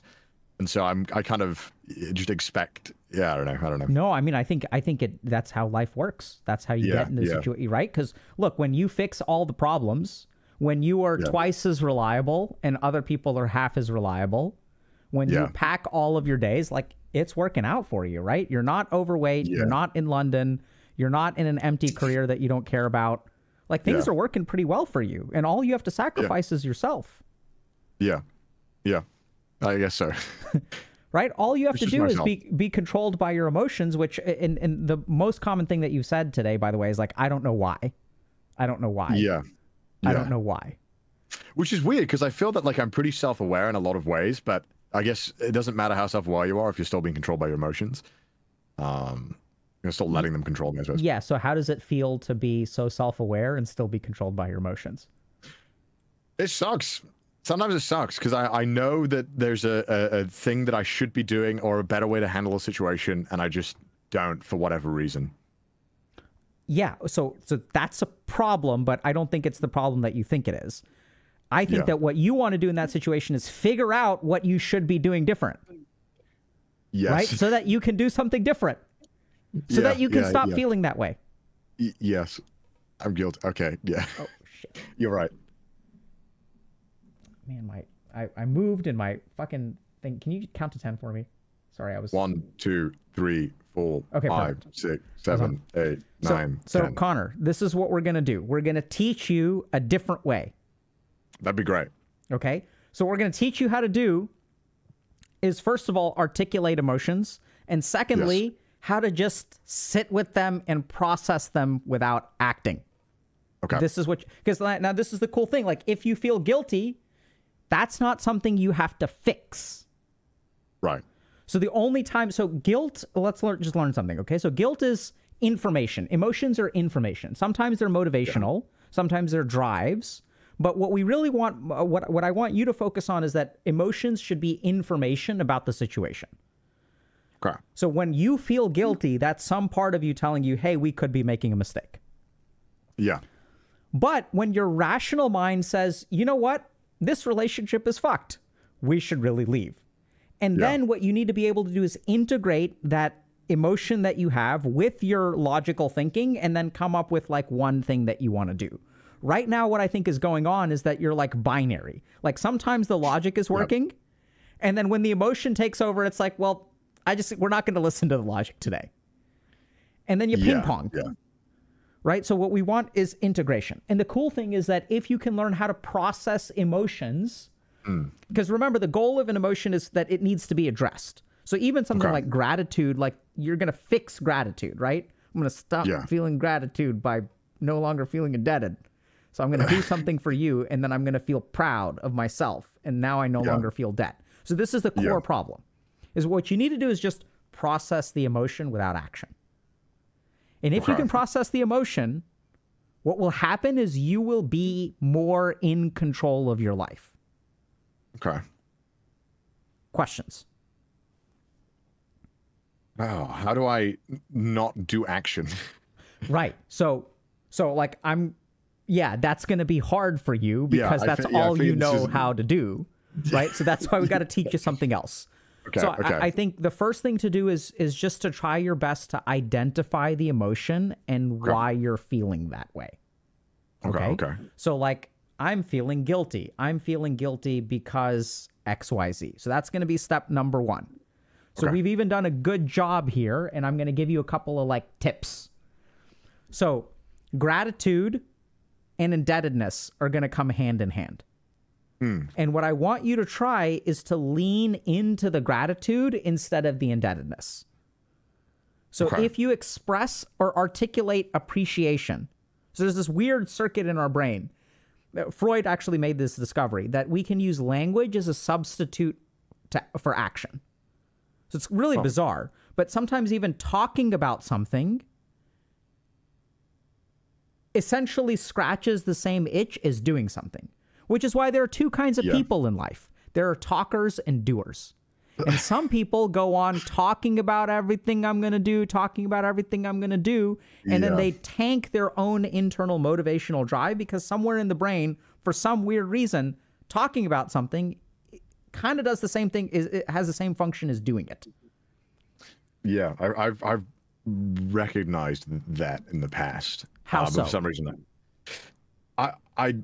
it's like, I guess one thing that I've come to appreciate growing older is that it's like when a friend comes to you and they have a problem. And I used to be that person who would sit down and someone tells me a problem. I'm like, okay, well, here's what we're going to do to fix it. Whereas now, as I've gotten older, I've learned to appreciate, no, they don't want me to, a lot of the time, they don't want me to fix it. They just want me to listen and validate how they feel. And that can be as fulfilling as sometimes fixing the problem for people, you know. Right. So and this is the cool thing. Beautiful example, right? Because when they feel better about it, I know it's kind of weird. Even though technically the problem still exists, it no longer feels like a problem. It's just something that needs to be taken care of. And once they sort of talk through it, then you can sort of execute on it without any of the emotional turmoil. Does that make sense? Yeah, I understand that. Yeah. We're going to help you do that. So, nice. If you feel grateful to someone, and I'm sure you say grateful things, right? You say thank you, right? Yeah, of course. I always try to say thank you. Yeah. And so I want you to try to just express appreciation as a substitute for fixing the indebtedness.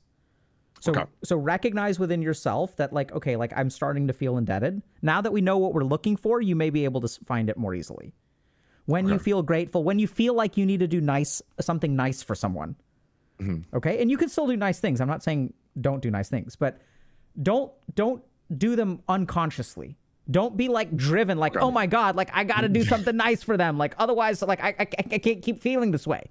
You know what I mean? Does that make sense? Yeah. You feel that way? That doesn't make sense. Yeah. So like that's weird, right? So we got to recognize that and just express your appreciation verbally. Notice that feeling and then try to speak to them. That's number one. Okay. Second thing is, in terms of this whole like being, turning people down. Yeah. So like that too, like what do you think you feel when you turn people down for social things? I think there's kind of there's a slight bit of regret there, but it's mainly, I guess, guilt. Guilt is the main thing. And what do you feel guilty about? Not meeting expectations, I think, a lot of the time. Okay. Or not being available. Okay. And why do you want to meet expectations? That is a fantastic question. I don't know. I don't know where this is stemmed from in my my entire life, but I've always wanted to meet expectations or surpass them or whatever that is. I just always want to be reliable in that sense, and I don't know why. Okay, so let's talk about that for a second. When you meet expectations or you exceed expectations, how do you feel? Sometimes I feel good. Sometimes I feel like, okay, I did the thing that I was gonna do. But yeah, I feel good about it most of the time. Now, here's a weird question. When did you start feeling good about yourself in the absence of actions? As in just purely on a like an emotional feeling. Yeah, like you're okay with who you are now, right? You don't need to be something else. But when did that happen? I think that happened maybe my second year in Japan, or maybe like towards the end of my first year in Japan. Okay. So now I'm going to ask you ago. kind of a weird question, maybe impossible to answer, okay? How old is the person that wants to meet people's expectations? Wow, that's a very good question.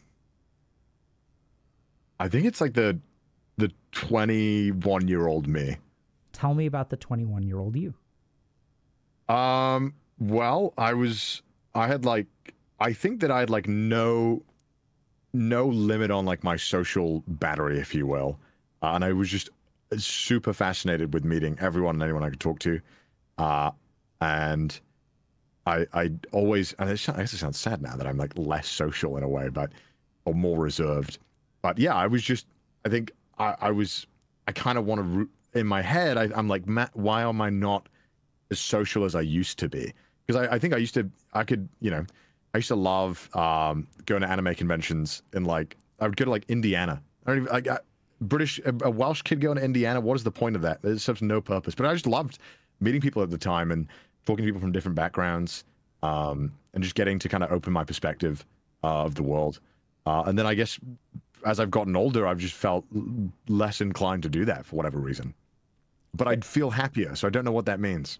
You feel happier with what? In which situation? I feel happier with my current, like where my life is at or where my emotional state is at, generally. Yeah. But was 21-year-old you happy? I think I was happy. I think there was a few things I was kind of not happy with, but I think I was okay. Yeah. I think okay is a good word. When did you become... Okay, so let me think about this. Yeah. So yeah. Yeah, go ahead. I can sometimes I can tell that I'm answering these things, but I feel like I'm answering when you're asking. I'm sure this is a common problem that you run into when people are answering the questions you ask them. I'm answering the questions, but sometimes I'm like throwing an answer out there because I feel like I need to answer, but maybe that question just now I don't feel like I have a confident answer for. Yeah, that's okay. Right. Yeah. So and yeah, so let's talk about that for a second. Okay. So how does it feel to not have the right answer to the questions? Oh, I hate it. Awful. Hate it. It's just a horrible feeling. And so what do you do when you start to feel that way? How do you fix it? I'm just looking in the barrel for something. I'm trying to scrape around. Right? Let's just get something competent. And so what are you're trying to live up to expectations? I didn't think about it like that. Now you say that yeah, you're right. Right? Oh, damn it. Oh, yeah, that's true. Yeah. It's so reflexive, man. That's weird. Why do I do that? Right? So, but like, is it, I guess in my head, I've never once considered that it's like, it's okay for me not to give an answer. Like, I feel like that's incompetence on my part in some capacity. So I know we're going to try again. It's okay for you to, you're not screwing up. So this is the cool thing. You're doing great, right? We had a little bit breakthrough. Cliffhanger. Yeah. We got to pause like 2 minutes ago, sure. And then we can pick up next week because we just did. Okay. But when I ask you a question that's hard for you to answer, how old do you feel? This kid who's rifling through looking for the answer. It's a kid. It's not a grown up. Yeah. I think. Yeah. Right. So how old do you feel in that moment? Do you feel like... which moment, sorry?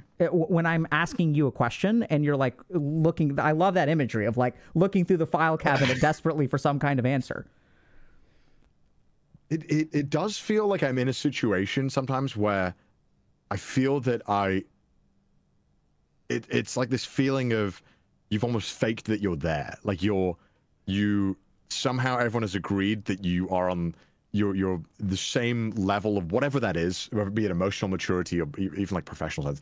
And you're just like, man, I feel like I'm faking it. Like, and I don't know why. Like, I feel like there's just some kind of, there's just something missing. But then I'm also aware enough to realize that I think that everyone else around me probably has the same emotion at some point. Like, I'm aware that that is a normal thing to feel. and that I shouldn't just, that's not just a me thing that I feel that way. And so when I feel that way, often a lot of the times I'm aware that it's just that moment, and this is not reflective of how I actually like generally think and my attitude in general. But it's just like a moment where you're like, yeah, I guess like imposter syndrome is the word for it. But it's so minimal, and I feel like I'm able to identify it immediately and stop it, or not stop it, but not allow it to kind of do any kind of bearing. But I never considered imposter syndrome in like an emotional way, which I'm now realizing totally makes sense, that you could feel an imposter syndrome in an emotional way. What do you mean by imposter syndrome in an emotional way? Like I should be able to express myself in this given situation, but for some reason I can't.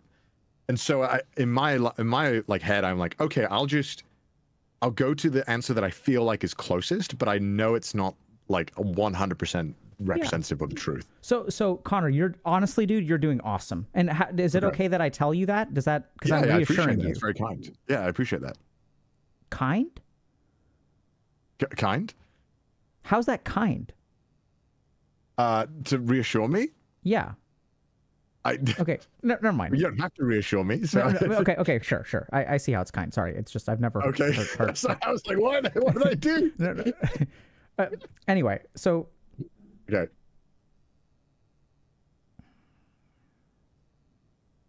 Yeah, so that's another one, right? So if I say, like, if I do something nice for you, you can't sit with it. You're like, oh, absolutely not. No, you're so not. kind, No. Dr. K. Like that's why. Wait, hold on a second, because you won't let me reassure you. You just hit the ball right back. You see what I mean? Is that not accepting the being reassuring? Saying that is that no, but no. I mean, there's some like I think you kind of like, if I try to make you feel good, what do you have to do? You got to make me feel good. You got to call me kind. Yeah, I guess I do. I guess I do. Yeah. Okay, so now we're gonna practice. You ready? You're about to get fucked, my friend. Okay. Can't say anything nice about me. Okay. All right. Okay. Connor, you are doing awesome, man. You are swimming in some hard stuff, and you're like learning about your emotions, and it's really great. Like, seriously, I know it's kind of feeling overwhelming right now, but in a couple of days, and if you work on that, like, we've just dumped you into the ocean, which is why it's overwhelming. Yeah. But you're honestly doing awesome, and I don't even think you realize how much you're growing over the course of this conversation. Oh, thank you. This is where I instinctively want to say, that's very kind of you to say. So what does it feel like to not say that? It's weird. What is that? I don't know. I guess I've always had this mindset that if somebody says something nice to you or does something nice to you, I should immediately just find a way to reciprocate that. Yeah, right. So like, thank you is fine, but like, the more overt I am, maybe you're like, oh yeah, but Dr. K, like, I'm able to do this because you're so brilliant and all that kind of shit, right? Yeah. Yeah, but like, and that's okay. I'm not saying that you should, when people are nice to you, like, that's good programming. But for the purpose of this conversation and where you are, like, it's such a purpose to be that. Because it's so uncomfortable to sit with that emotional energy. I can see you're like, yeah, no, yeah, that's fair. I'm very tough. It's very tough for me to kind of, when someone compliments me and I'm like in a room with them, looking at them, it's very tough for me to just sit there and kind of sit with it. Yeah, right. So like, sitting with it, like, that's what we got to practice. So identifying the emotion and just sitting with it. Because we don't want like that ping pong in your bad relationship. It's like those emotions are controlling you. They're jerking you one way and they're jerking you the other way. Very common with men, by the way. So this is like how we deal with our emotions. We are taught from a very young age. And I see this actually more often in women now too. So I think this gap is shrinking. But we're taught that, like, when we feel a certain way, we have to fix something on the outside. And so we try to create an environment that feeds us a particular kind of emotion. Yeah. The problem... Yeah, go ahead. Yeah, there's also a weird dichotomy where I think as a human being, you're just guilty of, sometimes you want praise from people, or you want compliments. But then the moment I get it, I'm like, oh, no, I don't. But it's like this weird cycle. I don't know why. Yeah, right? So because how do you feel about wanting praise from other people? Oh, I hate that. I hate that I feel that way. I hate it. Right? So, like, this is the problem. Is this kind of goes back to when you're reliable Hey, I'm Connor. I'm going to be reliable. It's going to be win for you and win for me. Everybody wins. We get to go out. Yeah. I force myself to socialize. I'm going to make a new friend. That's good for Connor. And it's good for you because you want to hang out with me and I don't want to be an asshole. I don't want to feel like an asshole. So I'm going to say, okay, let's hang out. The only person who loses is you. Yeah. Not the part of Connor that is like optimizing my life because woohoo, we leveled up, +1 friend. Yeah. Right? Yeah. But like the part of you that's like, I just don't want to do this right now. Yeah. And it's those emotions and stuff like that, like all that stuff, like you want praise. Why do you think you want praise so much? Because there's some part of you that is like unhappy with yourself, that doesn't think you're good enough. Yeah. I guess so. Yeah. Right? Like it's like this kid who's going to Welsh school and the kid feels stupid. And he just wants the world to cut him a break so that he can do the best that he's supposed to do. It's not supposed to be this hard. Yeah, yeah. I think so. Yeah, it sucks. It's one of those things where you feel that emotion like, damn, why do I feel this way? Like, I don't get anything from it, and I hate that I have that thought. Yeah. You hate that you have the thought that... Which part do you hate? I'm confused. I hate that sometimes... I feel like I would like appreciate the praise, or I feel like I want the praise. And even though I don't think that I act on that a lot of the time, I think I'm pretty good at identify when I'm doing that and when it serves no purpose. But I still just don't like that I feel that way. Yeah, right. So you judge yourself very harshly for you call it being vain. Yeah. Right? Yeah, being vain, I guess. Yeah, yeah. Right. That's how you judge it. But I call it being human.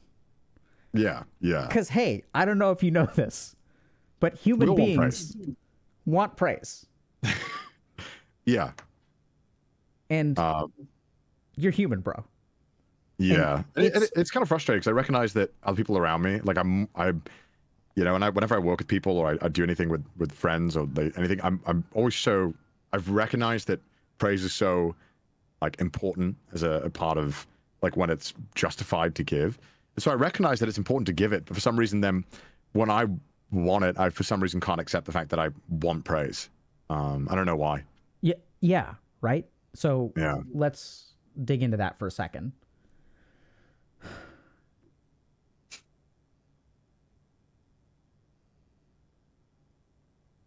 Okay, so you want praise, and how do you think about yourself for wanting praise? I think it's like weak. Yes, right? Good, beautiful. Connor is weak. And if you think of yourself as weak, what does a weak kid need to hear to start feeling better about themselves? I guess praise. From other people. Yeah, yeah. It's a cycle. Yeah, it is. It is. Right? So your self-judgments, which have served you so well, are the very thing that is actually creating the problem that they're pissed off about. It's like that meme of like, the bicycle person where they stick the stick themselves in the spokes. And then that's what you're doing, man. Me. Yeah, that's me. Right? So it's this is the core thing. This like, I can't be indebted. You got to be so perfect. And I'm not saying, I think there's a lot of healthy part to it. And this is the weird thing, is this is like 80% of you is fine. And then there's 20% or 10% or maybe even 5%. Yeah. That like this coexists. And the reason it's so confusing is because they're not integrated. It's kind of like, you kind of get how your consciousness shifts between the two. Yeah. There are some moments where this other part of you is winning. And then like you get pissed at yourself for that part winning. Yeah, yeah. And then you're like, man, I'm so weak. Like, why do I have to be like that? Why can't I be like this? Why can't I be productive all the time? Why can't I be confident all the time and grateful all the time? Because you're human, man. And you got to accept yourself. Yeah. And then now you're like, man, fuck, I can't accept myself. What's wrong with me? No, I know I have to. It's just about going through the steps of working on that and kind of being more open to that and understanding why I feel that way more instead of just shrugging it off. Yeah, so I think just understand that you feel that way, right? So just notice it, and then also catch the judgmental thoughts. The part of you, like, I'm not saying that you shouldn't do more, but there's a big difference between you reflexively doing more and you subconsciously doing more and you automatically doing more. And you sort of acknowledging your emotions and letting them have a space, recognizing that you're human, recognizing that you're flawed, recognizing that you can only work on so much stuff at the same time. And then sort of saying like, you know, I don't need to be perfect today. Yeah. How does that sound? That sounds kind of nice. It sounds kind of nice not to have to hold all the expectations constantly. Right. Yeah, I guess because I've just had that feeling of, okay, if I don't be the best I could be every day, then I'm, you know, I guess I'm somehow failing in my own sense. But I guess I need to work on that as well. Right, and so that's the tricky thing is if you're not the best every day, then you're failing yourself, and then you need to be better, which means you need to be the best every day. Yeah. And the thing, I know it's kind of weird, but like Connor, you're doing good, dude. You have a lot to be proud of. I'm able to recognize that objectively, that I'm doing good. Yeah. I just, like I said earlier, I guess there's always this nagging feeling in my brain of like, we can do better. We can do better. So I know it's kind of paradoxical, but I would let that no longer be a nagging feeling and let it actually come full front and center. Okay. And just like let it fill up your mind that, wow, like in this moment, even though I've done a really good job. Yeah. There's a part of me that really wants me to do more. And that's literally, bro, all you have to do. You don't even have to fix just recognize it. Just recognize it. Okay. Like that's where you are right now. Okay. And just be like, there's a part of me that's unsatisfied with this. Yeah. I definitely agree. Yeah, it's very helpful actually to hear that. and I think what I detected in you, hopefully, I mean, I don't know, is some amount of relief when you were like, that sounds good. To not... Yeah, no, that is kind of relief to hear, because I guess, like I said, I've never spoken to anyone about this stuff. Obviously, you have friends and stuff, but you know, having kind of a bit more of kind of reassurance on it is definitely helpful. Cool. Questions? Question. So, your main advice is just don't shrug it off. Just kind of sit with it, recognize it, and kind of try and understand it more. Yeah, so I'd start by articulating what you're feeling and noticing what you're feeling. Okay. And then, like, if you want other things, like, don't push it away automatically and don't give into it automatically. Basically, don't behave automatically in relation to your emotions. And that starts with, like, awareness of it. Yeah. And you'll be... It's always weird because I never associated, which is such a stupid thing to think, but in my mind, I was like, my actions are independent of my emotions. Like, I am doing what I believe is right, and not because I feel a certain way, but because I've decided that way. But I guess that's stupid to think that my emotions don't play into that. Yes, I mean, it's stupid. It is. I know it is. I know it is. But I still, for some reason, I'm like, I am a machine. I will just do what I think is right. That is what men do usually, and they're wrong. So if a human being thinks that their actions are independent of their emotions, that actually means that their emotions are the puppet master that is shaping their intellect. Yeah. Your emotions are actually rigging the intellectual thing. Yeah. And that's what people don't realize. Like, literally, if you look at your brain, you constantly have emotions. They're always active and being integrated. The only difference is when we don't think we're being controlled by our emotions is when we're actually being controlled the most. Yeah. Because one of the features of emotion is that it gets rid of awareness. I'm not angry. You're angry. I'm behaving completely logically. Yeah. Yeah. So your emotions are always influencing your behavior, and that's how they're designed.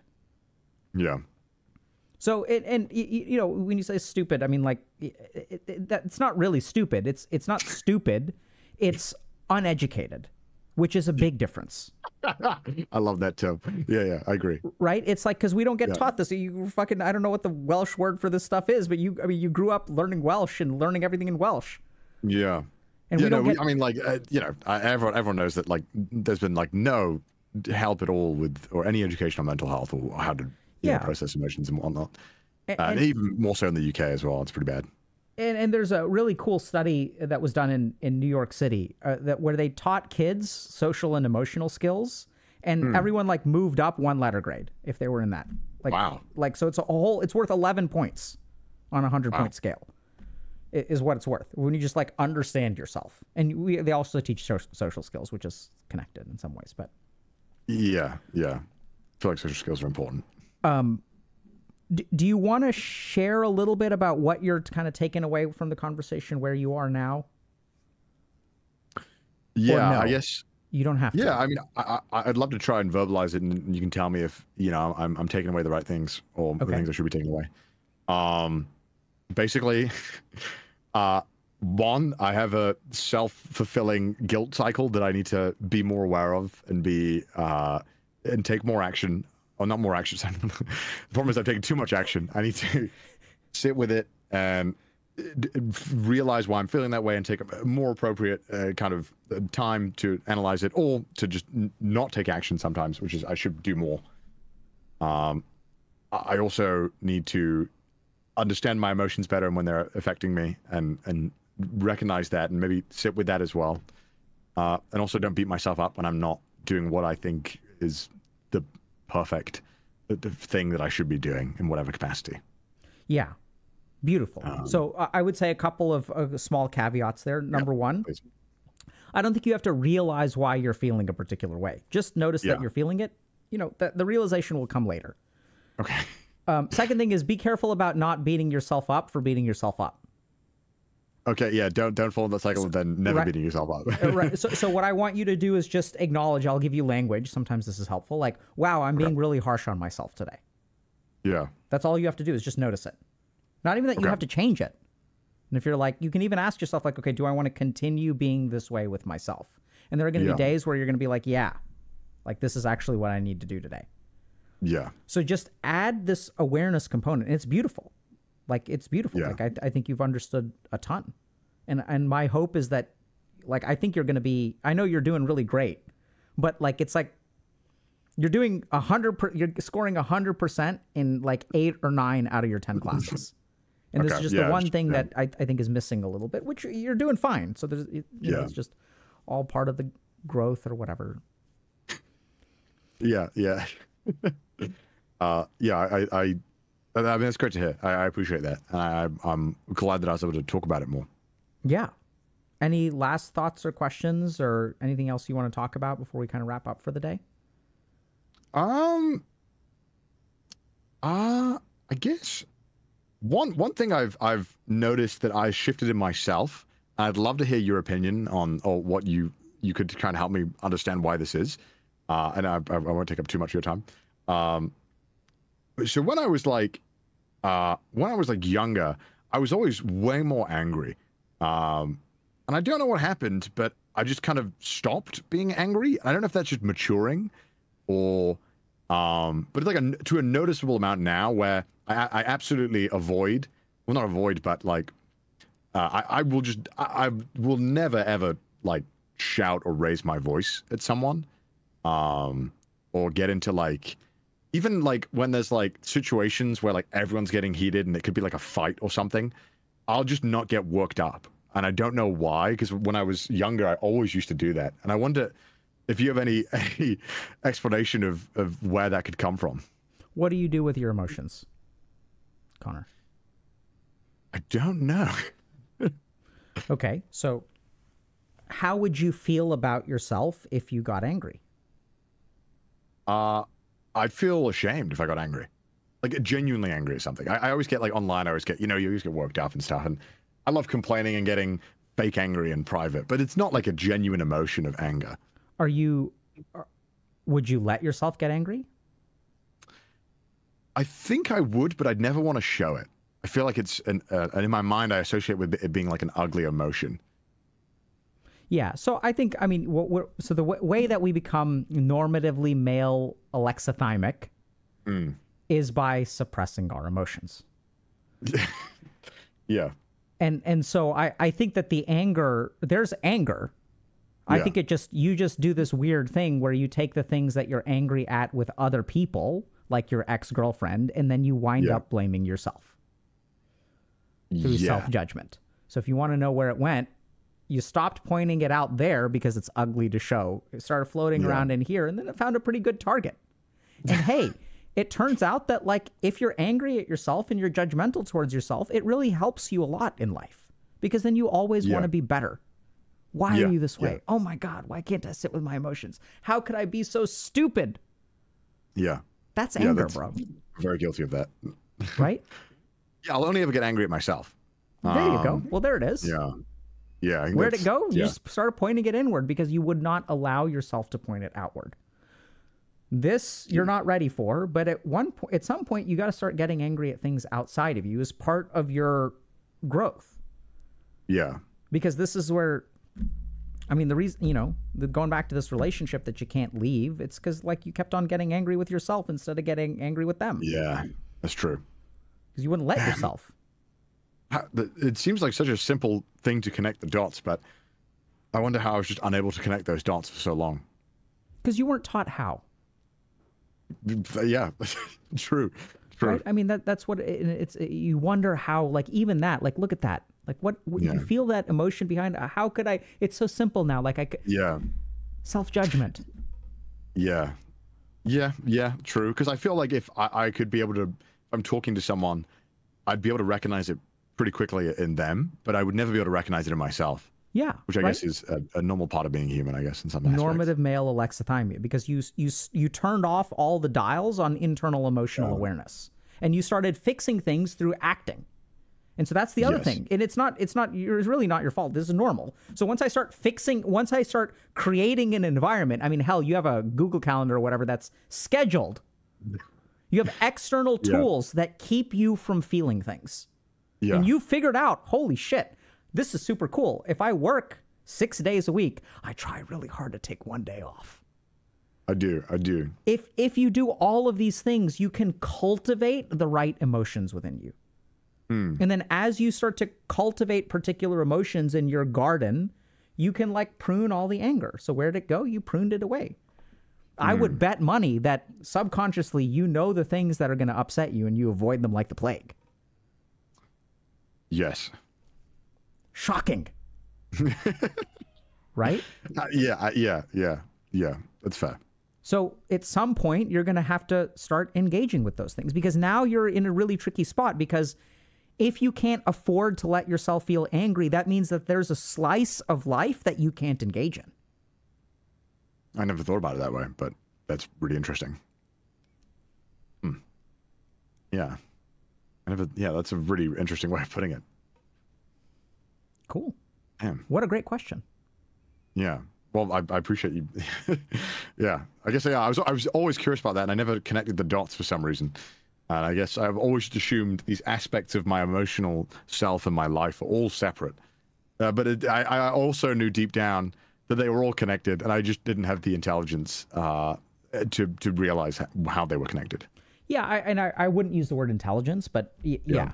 Right? I think it's just like, literally, dude, I mean, I went through this process. Like, most people go through this process. And that gender gap is shrinking. But I would say 40 years ago, it was much more common in men. But like we still do this, where we solve our emotions on the outside. We shape our environment to evoke particular feelings. Absolutely, yeah. And so sometimes that means really good things, but it also opens us up to manipulation. And this, I don't want to go quite as far as saying, but sometimes when men are when you kind of mentioned that you were not the best relationship, sometimes the reason they're not the best is because people learn that, like, okay, if I can make this man feel this way, or even a woman, women can be vulnerable to this too.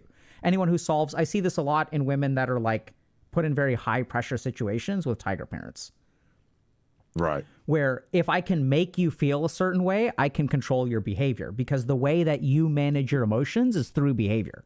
You can't process it internally. So all I have to do is evoke an emotion, and then you'll dance like a puppet. And it is infuriating to be in those kinds of situations and not be able to control your emotions. Yeah. Yeah, because I guess I thought I understood. I thought I knew how to control them.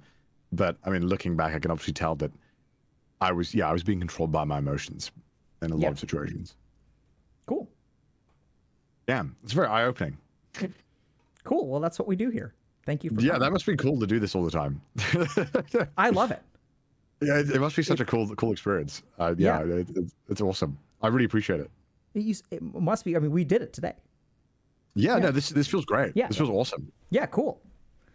I guess I'd always had just this adverse feeling to talking about it in any kind of capacity. So it's really nice to be able to do that. Yeah, look at you being aware of your adverse feelings on the inside. And how they shape your behaviors. I know sometimes I'm just like, I'll not do that. It's normal. So there's also a lot of studies that show that men are actually reluctant to engage in things like couples therapy because we feel outgunned. Because in heteronormative relationships, our female partners know how to articulate their emotions. But we just say like, you know, like we go into a couples therapist and then we did a YouTube video on this that bazillion people have watched in like 24 hours, but that actually men feel outgunned because you go into a couples therapist and the couples therapist is like, how does that make you feel? And then your like female partner is like, it makes me feel, you know, like he wants me to be perfect and I feel inadequate. And she says all this shit. And then your therapist is like, yeah, like, wow, that must really hurt. And then she asks you, well, how does that make you feel? And you're like, bad. Yeah. I'm very limited in my vocabulary of being able to express myself. And so we feel disadvantaged when discussing our emotions. Absolutely. Yeah. So, yeah. Yeah, cool. Got to get that advantage. I'm kidding. Absolutely, man. So one question I have for you, one last question. Sure. Is do you have any anime recommendations? Well, you had Gaunt on him. Gaunt's kind of the king of it. Okay. My anime recommendations are not as much good. I'm sure. I always say Death Note is a great starter. You should watch Death Note. I love Death Note.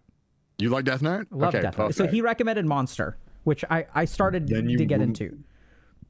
But it seems dude, God is so good at recommending. I would never have said Monster, but that's such a good recommendation for you. It's about this psychological monster who I'm like 10 episodes in, but I kind of got bored. Does it get like better?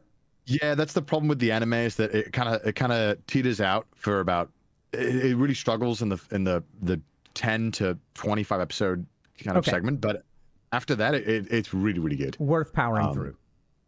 I think it's worth powering through, definitely. Okay, then I will do that. Other anime, obviously Attack on Titan's an easy one to recommend if you haven't watched that. I need to finish it. I think I did like the first part of season 4. That's how far. I think there's like the final part is coming out like in November, I think. Okay. Psychopaths as well is a good one. If you haven't seen that one, have you heard about this one? Yeah. I'm aware that it is an anime and it's supposed to be pretty good, but I'll check it out. Yeah, it's about this kind of futuristic society where if somebody's, I guess, mental health is too bad, they get executed by the cops. But that's if they go off the limit, and then this works on every, this computer can decide everyone's mental score. And then there is one person who the computer just doesn't work on. Cool. And how that factors in. Sounds cool, man. And you would like that, I think. It's pretty good. Yeah. Cool. Thanks for the recommendation. I'll definitely check it out. And do you want to just tell us, I know that your podcast and stuff is huge, but we didn't give you a chance. Do you want to just tell us a little bit about where we can find you? Yeah, I mean, obviously the Trash Taste podcast. I'm CDawgVA on like every social. Stream a lot on Twitch too, so come by. Yeah, it's normally good times, laughs, and no anger. Yes. Nice. Only fake anger. Exaggeration, like a good streamer. By the way, there's one thing that I've noticed that people who do a lot of emotional suppression really love watching anime. Because there's a compensatory hyper emotional component to most anime. Huh. Well, it's funny, yeah, because I was really, really obsessed with anime growing up, and it's only really the past 4 years or so when moving to Japan, kind of stopped watching a lot of anime. I seldom watch anime anymore. It's a once a month kind of thing for me. So what you do manga or what? I watch a lot of YouTube and a lot of crappy Netflix documentaries. If they release a documentary or anything, I'll probably watch it. Interesting. Cool. I'm a sucker for the format, even though I know it's completely oversaturated and overdone. But I just like watching real stuff. Any recommendations for documentaries then? I watched one recently that was really good. I need to get the name right. I'll open up Netflix right now. It's about the people going for the record for taking the longest dive. So it's about free diving? Yes, it's horrific. You should, the deepest breath, you should watch it. It's really good. Okay, cool. It's 2 hours long, and it's terrifying. You just think that, like, I'd love to see them on the show. You're like, how does your brain get to the point where you're like, I'm gonna dive 100 meters holding my breath? What are we escaping there? I'll tag team you. Good cop, bad cop. Sure. Yeah. That's interesting. Are they? But okay, that's interesting. That does all kinds of weird things to pressure at 100 meters. But yeah, you sink after like 30. I didn't know this. Yeah. After 30 meters, you just start sinking, and then your lungs like crumple up. Yep. But they somehow still swim back up. It's crazy. Yeah, it's wild. Cool. Thanks for the recommendations. And so you'd love it if you. Yeah. Cool. I'll definitely check it out. There's a lot of interesting physiology involved. But thank you so much for coming on, Connor. Hopefully we were not too harsh on you. No, dude. If you came in here being like, Connor, you're an idiot. You got to work on this. What are you talking about? I'd be totally fine with that. You know. So one last question. Go. Why would you be fine with that? I just unlocked something, didn't I? No, but right. So think about it for a second. Like, why would you be okay with that? I think being able to take criticism is very important, and being open to criticism is very important. I think because I'm sure you've all encountered that one person who's maybe doing something self-destructive, and you're like, hey, this is not good, and then they lash out for whatever reason. You're like, man, I don't want to be like that. Yeah. So I'd say that's definitely there, but I'd be a little bit careful about whether that resonates with the way that you talk about yourself. Okay. Right? The way that you think about yourself. Like, oh yeah, like I'm flawed. I have lots of things wrong with me. And so if someone points them out to me, like, I'm game with that. And you're right. You're right that taking criticism is important. But anyway, we talked about thick skin. Yeah, I mean, I definitely think I have pretty thick skin. Like I'm willing to, I mean, obviously you have to some extent when you're online all the time, but it's kind of a weird thing that happened is that when people start like nitpicking so many little things, I guess a part of my brain stopped shutting it out and started being like, well, hold on, let's see if I can kind of take this all in and use all this to kind of improve myself. And so then I stopped seeing, now I had to, the thing that I'm working on a lot now is trying to discern helpful criticism to people who are just trying to just unload. You know what I mean? I was memeing a little bit, or not memeing, but I should have let it slide. But anyway, thank you so much, Connor, for coming on. And dude, Trash Taste Podcast, everybody should check it out. And good luck to you, dude. Thank you. I really appreciate you giving me the time today. Yeah, thank you for coming on. I mean, it takes two to tango. Yeah, you see what I did there? Thanks, I swatted away your niceness. You did, and I said thanks back. God damn, yeah. Okay, no. I did it this time. You said thanks, and you were being genuine, and I was like, no, I'm going to say it takes two to tango, and I'm gonna give it back to you. So I know I know that backhand.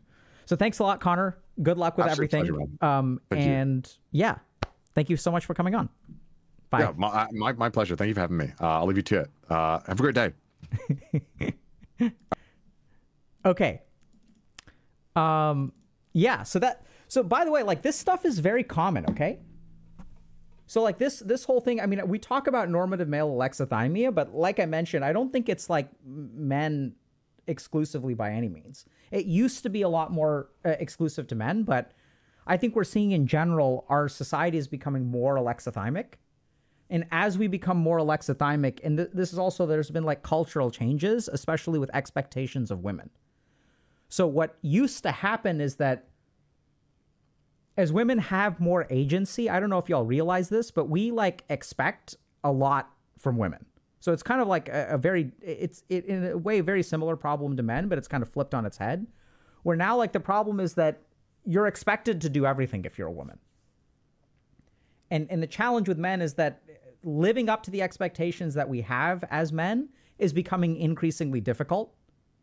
Right? So like the world is changing and you just can't support a family of 4 on like a single income anymore. Like it's very hard to do.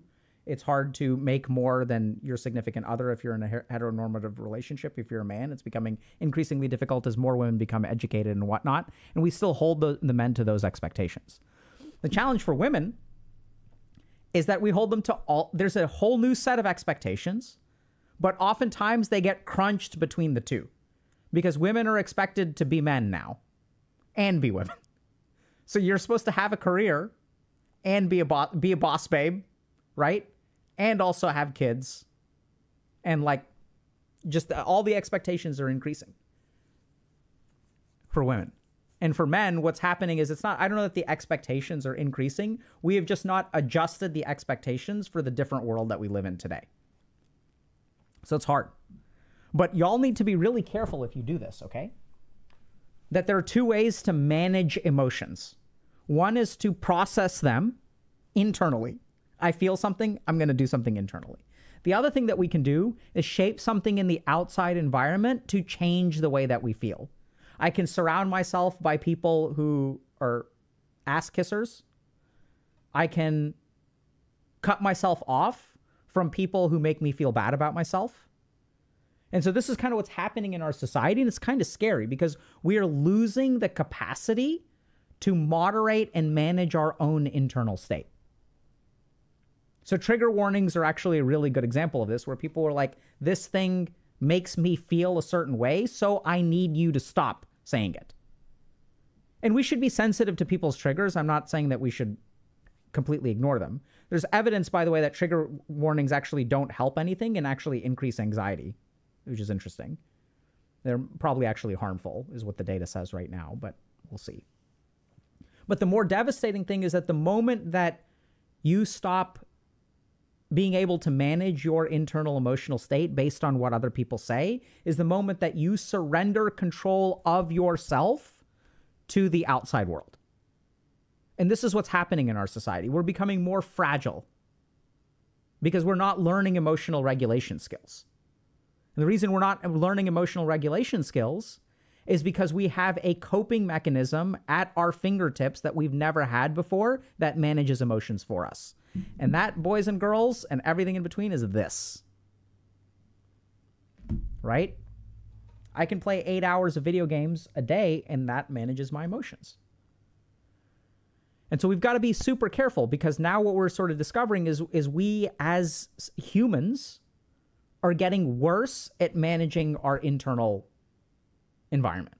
And so we try to shape the external environment. And by the way, like the external environment loves this. So now, instead of I feel ugly about myself, let me work on my confidence, someone's like, oh, you feel ugly? Boy, do I have a special cream for you. You can buy this shampoo, you can buy this cream, you can buy these very special pants. They call it shapewear. I don't know if you guys know what shapewear is. It is clothing that artificially constricts part of your body. It's like the corset is making a return. That's literally what it is. Went away for a while. And as we've increased body positivity, the amount of shapewear that we're selling is going through the roof.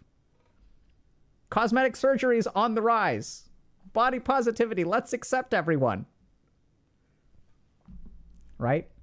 It's like body positivity brought to you by a cosmetic company. So this is what's beautiful for them, is that as we get worse at managing our internal emotional state, they have something to sell you that will make you feel better. And I think it's a very good idea to start to feel comfortable in your skin. That's awesome. Like, right? So if you're unhappy with something about yourself, by all means, like, do healthy stuff around it. But this is what's happening, is we're starting to outsource the management of our emotions. And as we outsource it, we lose control to the people that we're giving the power to.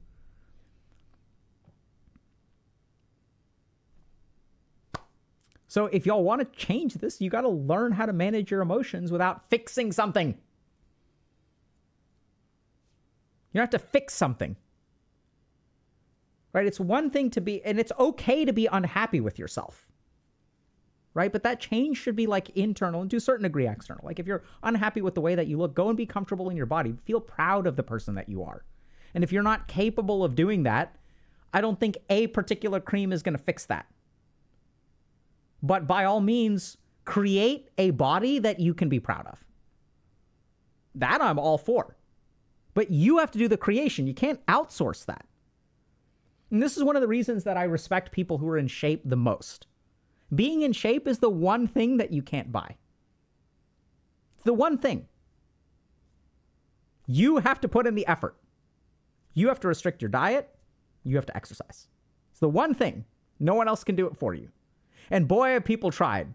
They've got all these like devices and stuff that will electrically stimulate your abdominal muscles so you can sit on your ass and get a workout. And there are absolutely situations where like financial support is good, right? So you can hire personal trainers. You can even hire personal chefs. You've got like a ton of money. So the things you can do, money helps with that. But it's the one thing that you have to earn yourself.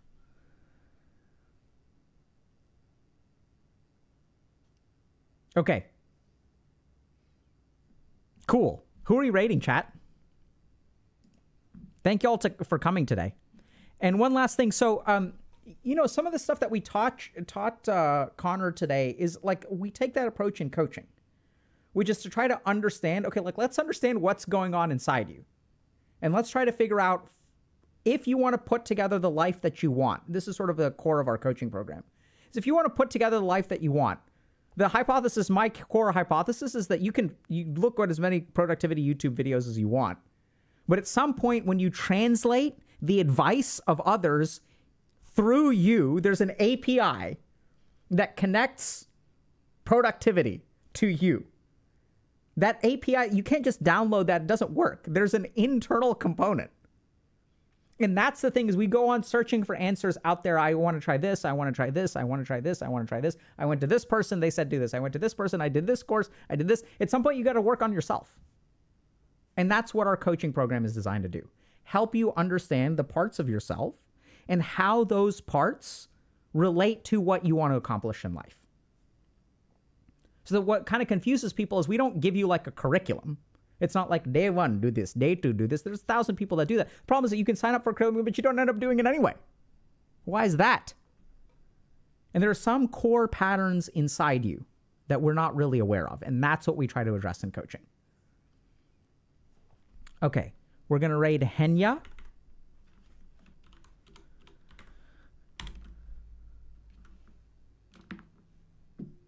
So this is fun because it's a Friday, and we also get to, it's a Friday. So since it's a Friday, we get to like be on when other people are on. So you guys are saying Henya.